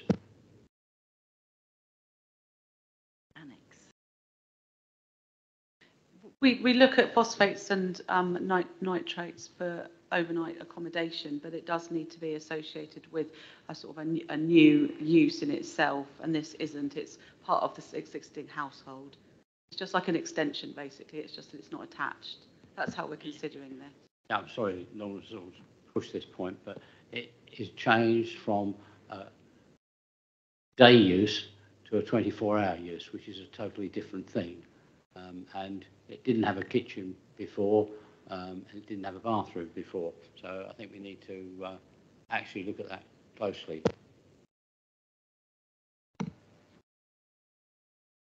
I think that point's been covered, Councillor. Come to that in debate. Any more questions for our planning officer, please, on the report? We're looking at the report, the entire report, including the conditions. Thank you, Councillor Pearson. Similar to Councillor Lemming has said, it sounds as though we can't do anything about removing this building. So it's a question of making sure the specifications are up to what we would expect an ancillary building to be. Now, if it is indeed ancillary, it has its own sewage system, but does it? You're very bland with your comments about sustainable drainage. So what sort of sustainable drainage is actually in place? And how does this link to Southern Water, which is the local foul water drainage system, or is there a cesspit? Exactly how is this dealt with? Thank you. As I understand it, the drainage has been connected to the existing for the main dwelling, so it's all connected to the existing on the site. Is it acceptable? If I may say, does that all supply with the to the other utilities? Are they linked through the main bungalow? As I understand it, yes, that's the case. Well, if it's an annex, or granny annex, for example, that's got to be separate from the main building. But does it have its own meter system? Is it all electric? Does gas central heating? The things you expect to have in a normal annex, separate from the main building. It's not necessarily a planning consideration to look at the utility. Would expect something that was in the curtilage of an existing be providing for those utilities in the same way, and the provisions that are there. We'll need building regulations for the drainage. Page 90 of the report does set that out as well, and that there aren't any concerns about that. So we're not looking at this like a separate dwelling where we would look at that in more detail. Are you suggesting, therefore, we pass a building that might be unsuitable for a human habitation? We're looking at the land use for it. I think the specifics of electricity, they're not material considerations. Never make those assessments. Thank you very much. Councillor McLean. Thank you, Chair. Building regs, following on Councillor Pearson's, just digging a little bit deeper on this. We recently had an application come before us for building if you like, a utility on the side of our house. And we have to build it to building reg standards. Were building reg standard adhered to in the building of this office space that is now converting into a dwelling? As an office, maybe it didn't have to conform, but as a dwelling, possibly it does have to conform to building regs. It's livable accommodation, so it will need a building regs application, but I can't comment any further on that because it is a building regulations matter. So we're being asked to approve the application before we know if building regs are going in to look at the building. Is that right? Is that what you're saying? It's not a material consideration, though. We have multiple applications and we don't wait first. Building regulations often. I appreciate this is retrospective, but in my opinion, that's just not a material consideration. Again, with respect, we've had one of the speakers say that the foundations were substandard. Okay, not a building inspector, but these foundations were substandard. It's built of breeze block. We don't know if it's double or single skinned. A whole load of stuff that we don't know because it wasn't built standard. Okay, Councillor McLean, thank you very much. Do we report, may I ask, do we report these buildings to the buildings regulation officers? Well, just bear in mind that many building regulations are enforced by external building control officers. So although the council provides the service, it's marketplace service. It could be provided by an external provider. And I would just also add in relation to Councillor McLean's query is that the construction of the building regulation compliance or absence of is not a reason that you could give for refusing this application. Indeed, it's not a material planning consideration. Councillor Laming. Yeah, we heard from the objector that overlooking problems. Are we going to put any conditions in if we have to agree on this? And secondly, the dark skies policy that we have, this is not that far from the national park. Are we going to put any conditions on for external lighting and internal? I just thought it's worthwhile if we just look at the position of the windows to see if there's anything relevant, to see if we need to ensure an obscure glazing of anything. Just outline where the existing windows are and what they look out to. For the existing windows, there are 2 in the lounge that face the existing dwelling, as well as a pair of French doors. On the other side, at the kitchen, we have 1 window facing the rear and 1 facing the neighbour on the other side.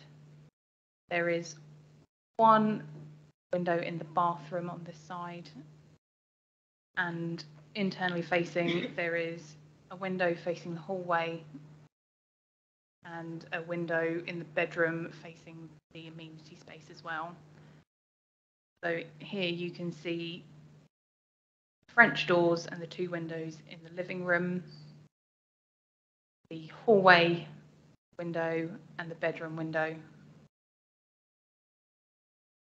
Yes, but I was asking about overlooking roads. That's the bit that concerns me. So at the rear, you can just see there is a window here that faces the hedge.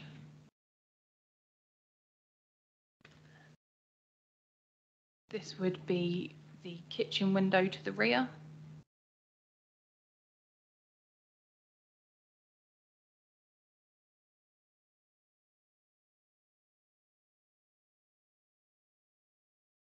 This one. So you can just see the window frame there that faces the neighbour's hedge, which serves the kitchen.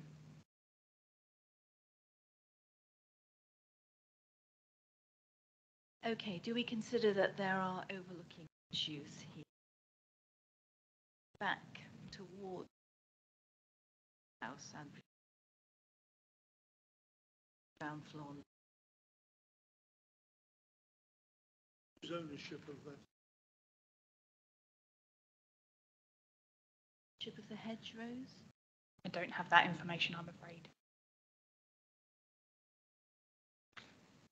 It's normally part owned with the boundary line running through the middle. That's sort of standard practice. We could put a condition on for that rear kitchen and bathroom window, because otherwise it's reliant on that hedge remaining at that height, and then there is a possibility that that might not be remain in the future. So there would be no harm if we wanted to ensure obscure glazing of those adjoining windows that face the neighbour. Although you saw from the previous photographs, at the moment they can only really see the gutter line, so they don't tower up over it, but it would ensure in perpetuity that if that hedge failed, that those windows wouldn't then overlook.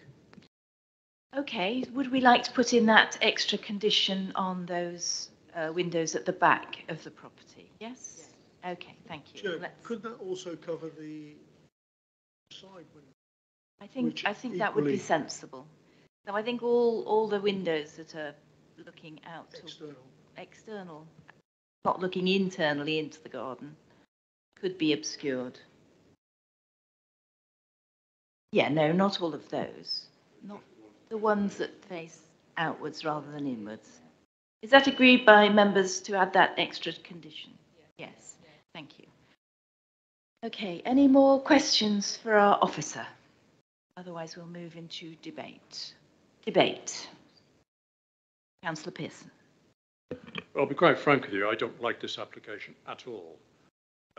It's a nightmare scenario, similar to the one we had in Colden Common and then later on in Denmead, where my gut feeling says it's a wrong one, or the planning inspector disagreed eventually, Colden Common. Already afraid the same thing would happen here. Design point of view is completely alien to that area. it looks to me like two containers being put on site and then faced with breeze blocks. I've got no evidence to say that. I'm simply saying that's what it looks like to me. I'm concerned about the change of use. Originally, it was designed as an outbuilding. Well, farmers have outbuildings that generally keep cattle. But occasionally, Teesside, they'd keep pigs in there. Although this is, I'm not saying that this is designed for that, but that's what the meaning of outbuilding means. Now we suddenly find it's not just an outbuilding, it's going to become an annex. In which case, I agree entirely with what the parish council has said, and that is, if this committee is minded to pass this, quite whatever I might say, the people, obviously the committee has their own opinions, it has to be laid down quite clearly. This can only be, I don't think the condition is strong enough for this, can only be as a granny annex for family members. I would even exclude guests, quite frankly, because that granny annex don't usually include guests. This applicant has done their best to avoid the normal planning routine, exactly as the parish council says. And I fully agree with them.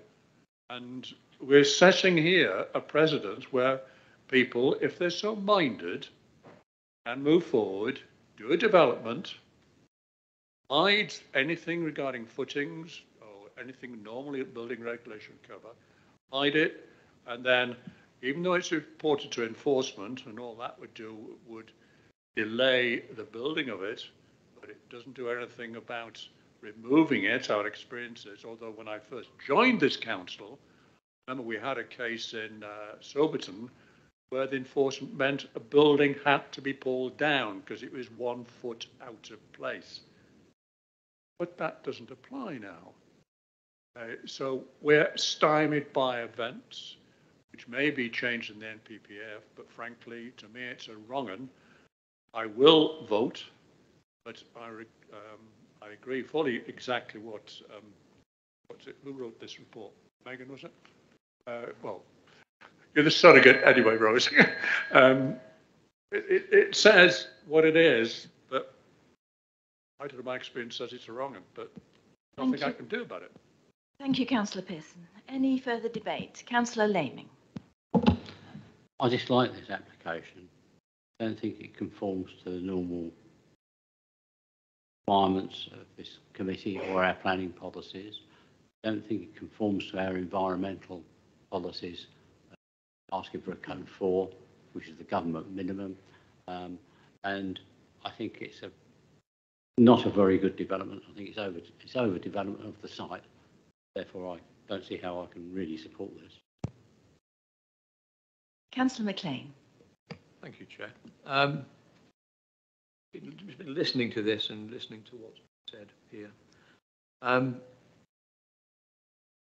If we approve this, we send out a message to the larger villages, I think as mentioned in our policies, to the market towns and to the centre of Winchester, that if somebody puts up something, they can then come along later and turn it into something else, i.e. a dwelling, which we've discussed. I'm looking at policy MTRA 3 and 4, I suppose, and I've just been looking at the report and I can't find if they have a bearing on this application. If this was in the countryside, policy MTRA certainly 4 would kick in and stop it being developed.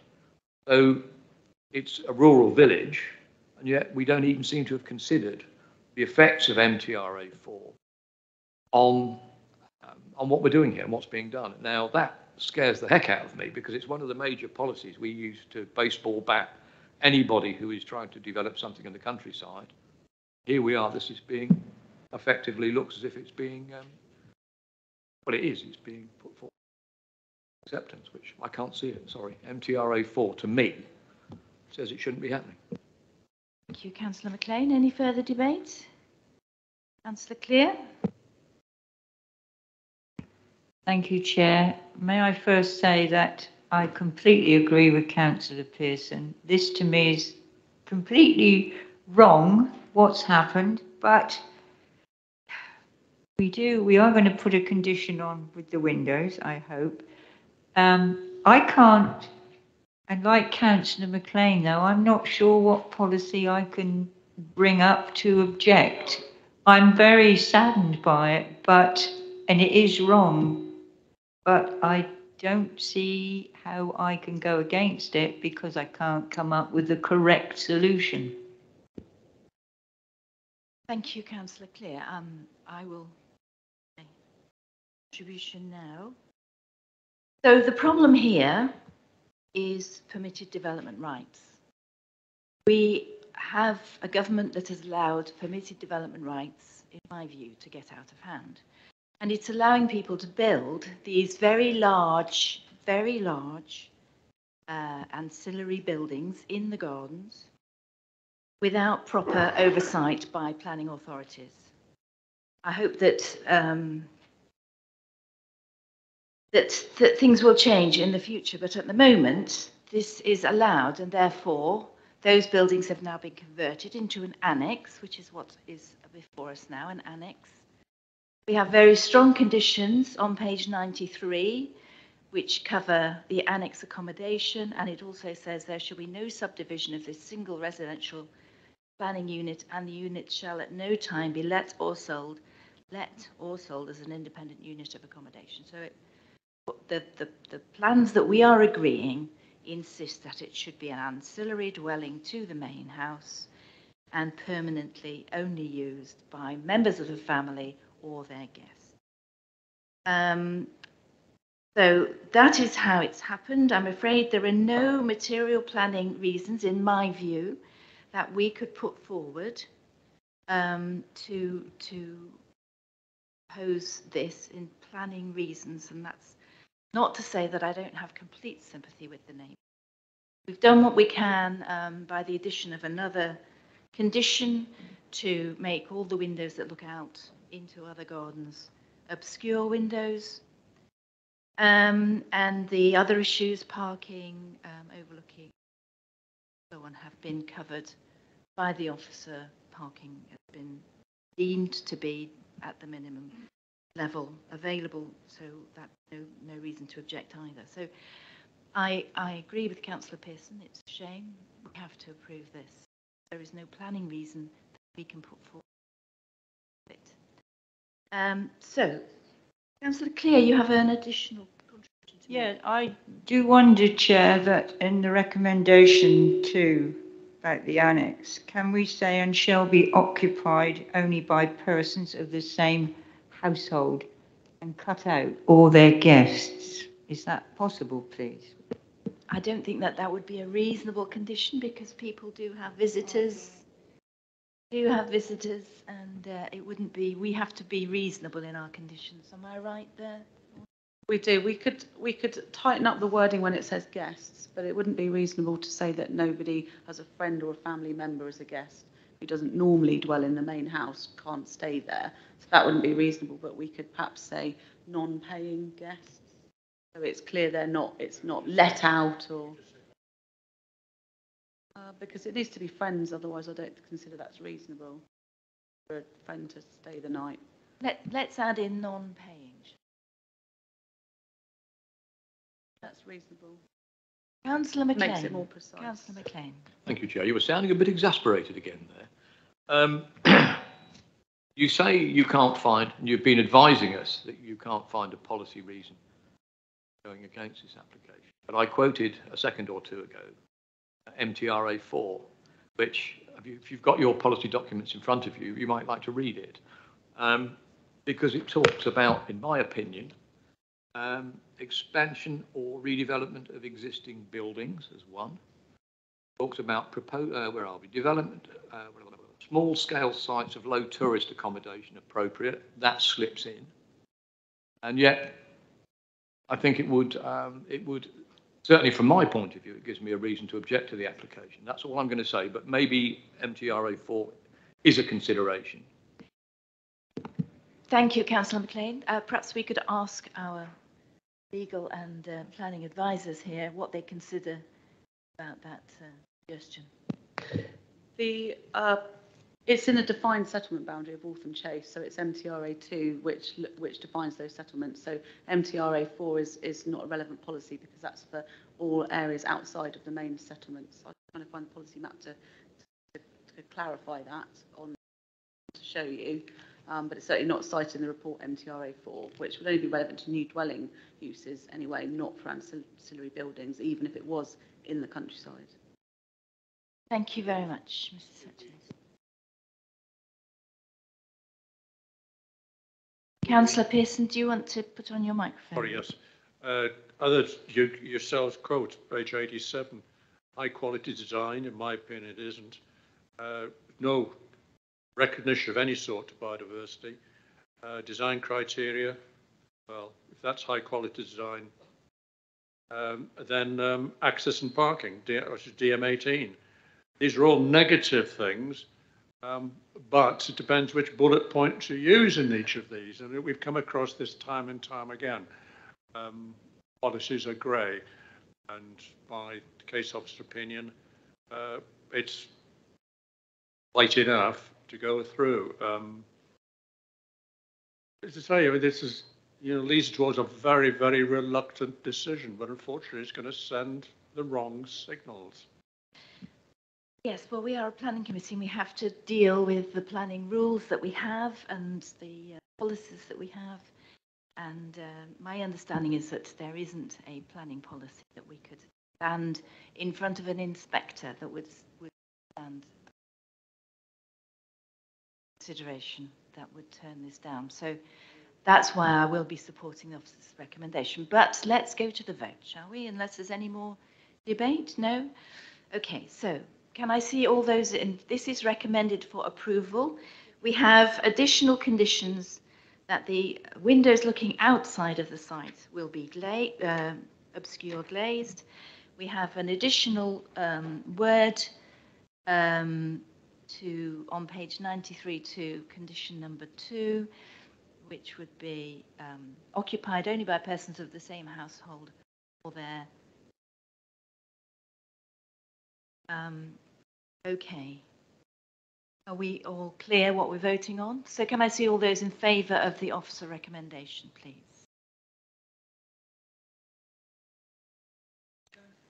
Four. And those against? Four.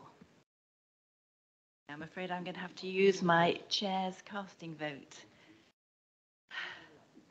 Very reluctantly indeed. And vote again the way I voted just a minute ago and approve this on the basis I don't think it would get past. Thank you very much, everybody. That is approved with those very strict conditions attached to it, and I hope that the owner will note of those. I think that's it. Oh no, we've got a tree protection order, haven't we? Okay, so a Chair, short pause whilst we wait for our tree officer to arrive. Chair, can I ask a question? Knowing what has been reported of this particular applicant, and building regs being what it is these days, how do we ever know that this ever receives any attention of building regs? Yeah, but at the end of the day, it could equally not be proper. I mean, the enforcement authority, as I understand it, would still be our own building control team.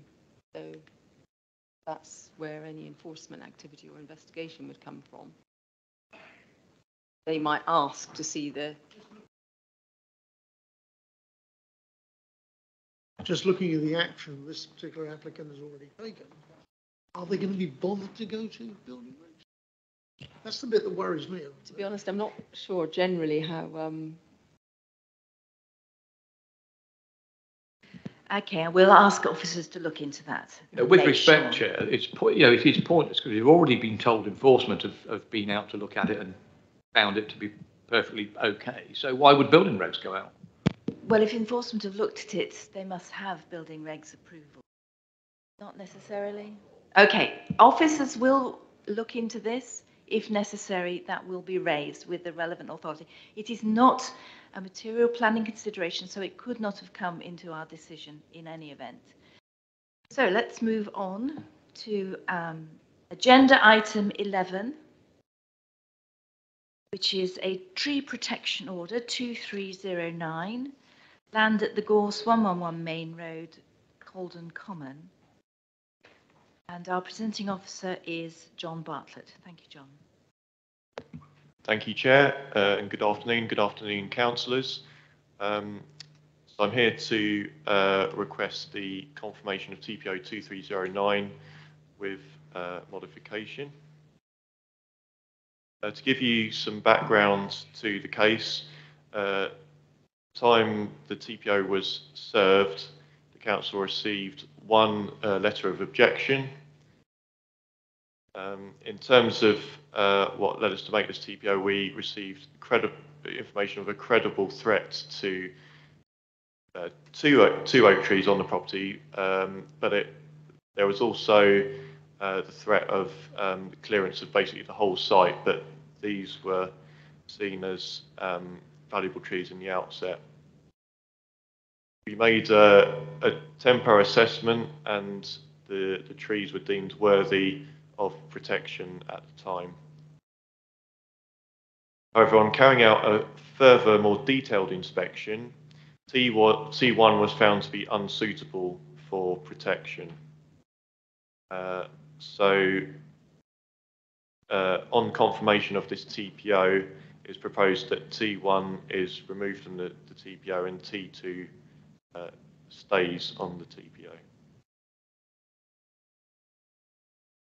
In terms of the objections that we received, the first one was that the TPO mentions two trees, one of which is not on the property owner's land, and also that a large number of trees were removed in a neighbour's property to make way for development. So just to address T1 again, so once we made a more detailed assessment, it was noted that this oak tree was actually just located on a neighbouring property. That wasn't clear from the initial site assessment from the road, but we put the TPO in place as a precautionary measure because both the oak trees were highly visible to the public. On that same tree, it was noted that a limb had historically been cut off, and this affected the tree's stability and makes it far more open to decay pathogens. And it also had a notable decline, so it wasn't seen as suitable to keep this tree on the TPO. In terms of the issue of the trees being removed from a neighbouring property, this is not relevant to deciding whether or not this TPO should be confirmed.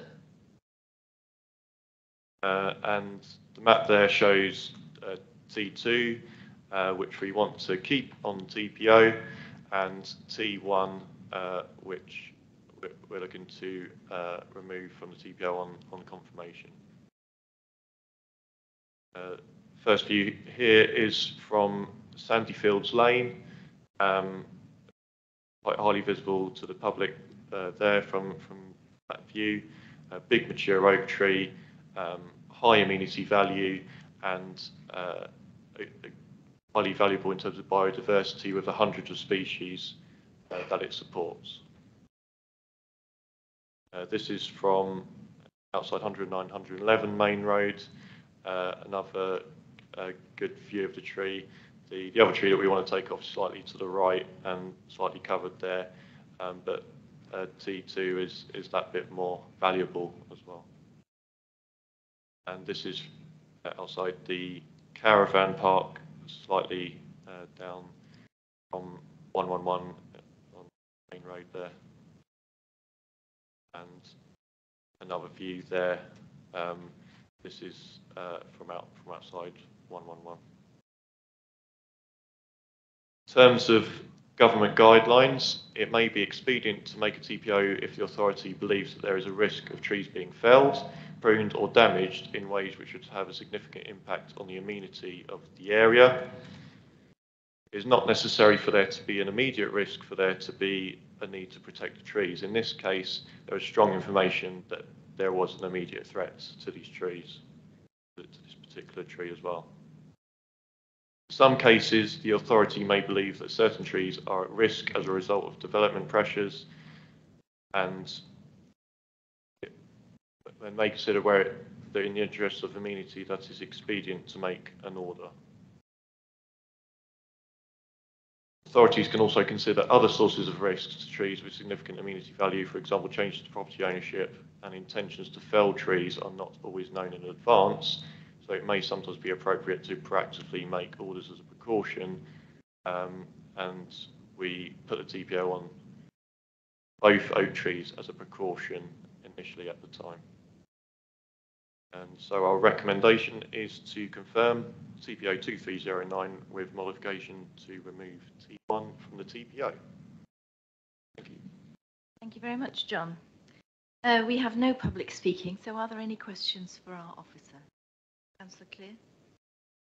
Thank you, Chair. John, just for clarification, may I ask, T1 Oak did have a TPO on it, and then it was noted that a major limb was cut off. Who did that, John? And did we not take issue with that? I just want to get it clear in my mind. Yeah, so the limb that was historically lost was before the TPO was made. So, yeah, quite a time ago, but... Councillor Pearson? Well, it's a continuation of what Councillor Clear has just asked. Thinking of a case down, I think it was down in Cornwall, where somebody removed a row of trees because it blocked his view. Here we've got somebody who wants to remove a tree, T1, because of further development. Do we have any recourse about the damage and loss of this tree? I agree 100%, valuable amenity, oak trees particularly. Do we have any comeback about this at all? Well, this particular tree, as it had lost quite a substantial limb, it's not deemed worthy to be protected because the tree is in decline as well. There's major dieback in the crown, and it'd be open to decay, so it wouldn't be suitable to protect this tree because it hasn't got a retention span which is as long. So what I'm saying, John, is do we have any comeback for the fact that we've lost this tree even though it didn't have a TPO? Lost the tree because of damage created by somebody years in the past. Well, that could have been a developer. We just don't know. All we can do is speculate. Well, it's it's quite possible that we could investigate that further, but it's the tree itself. Yeah, obviously it's in decline now, but yeah, that. What I'm saying is, can we ask them to replace it?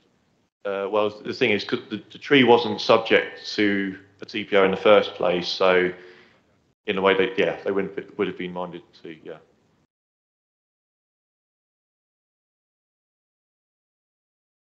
Yeah. Okay, thank you. I think that's clear. Any other questions? No? Debate? No?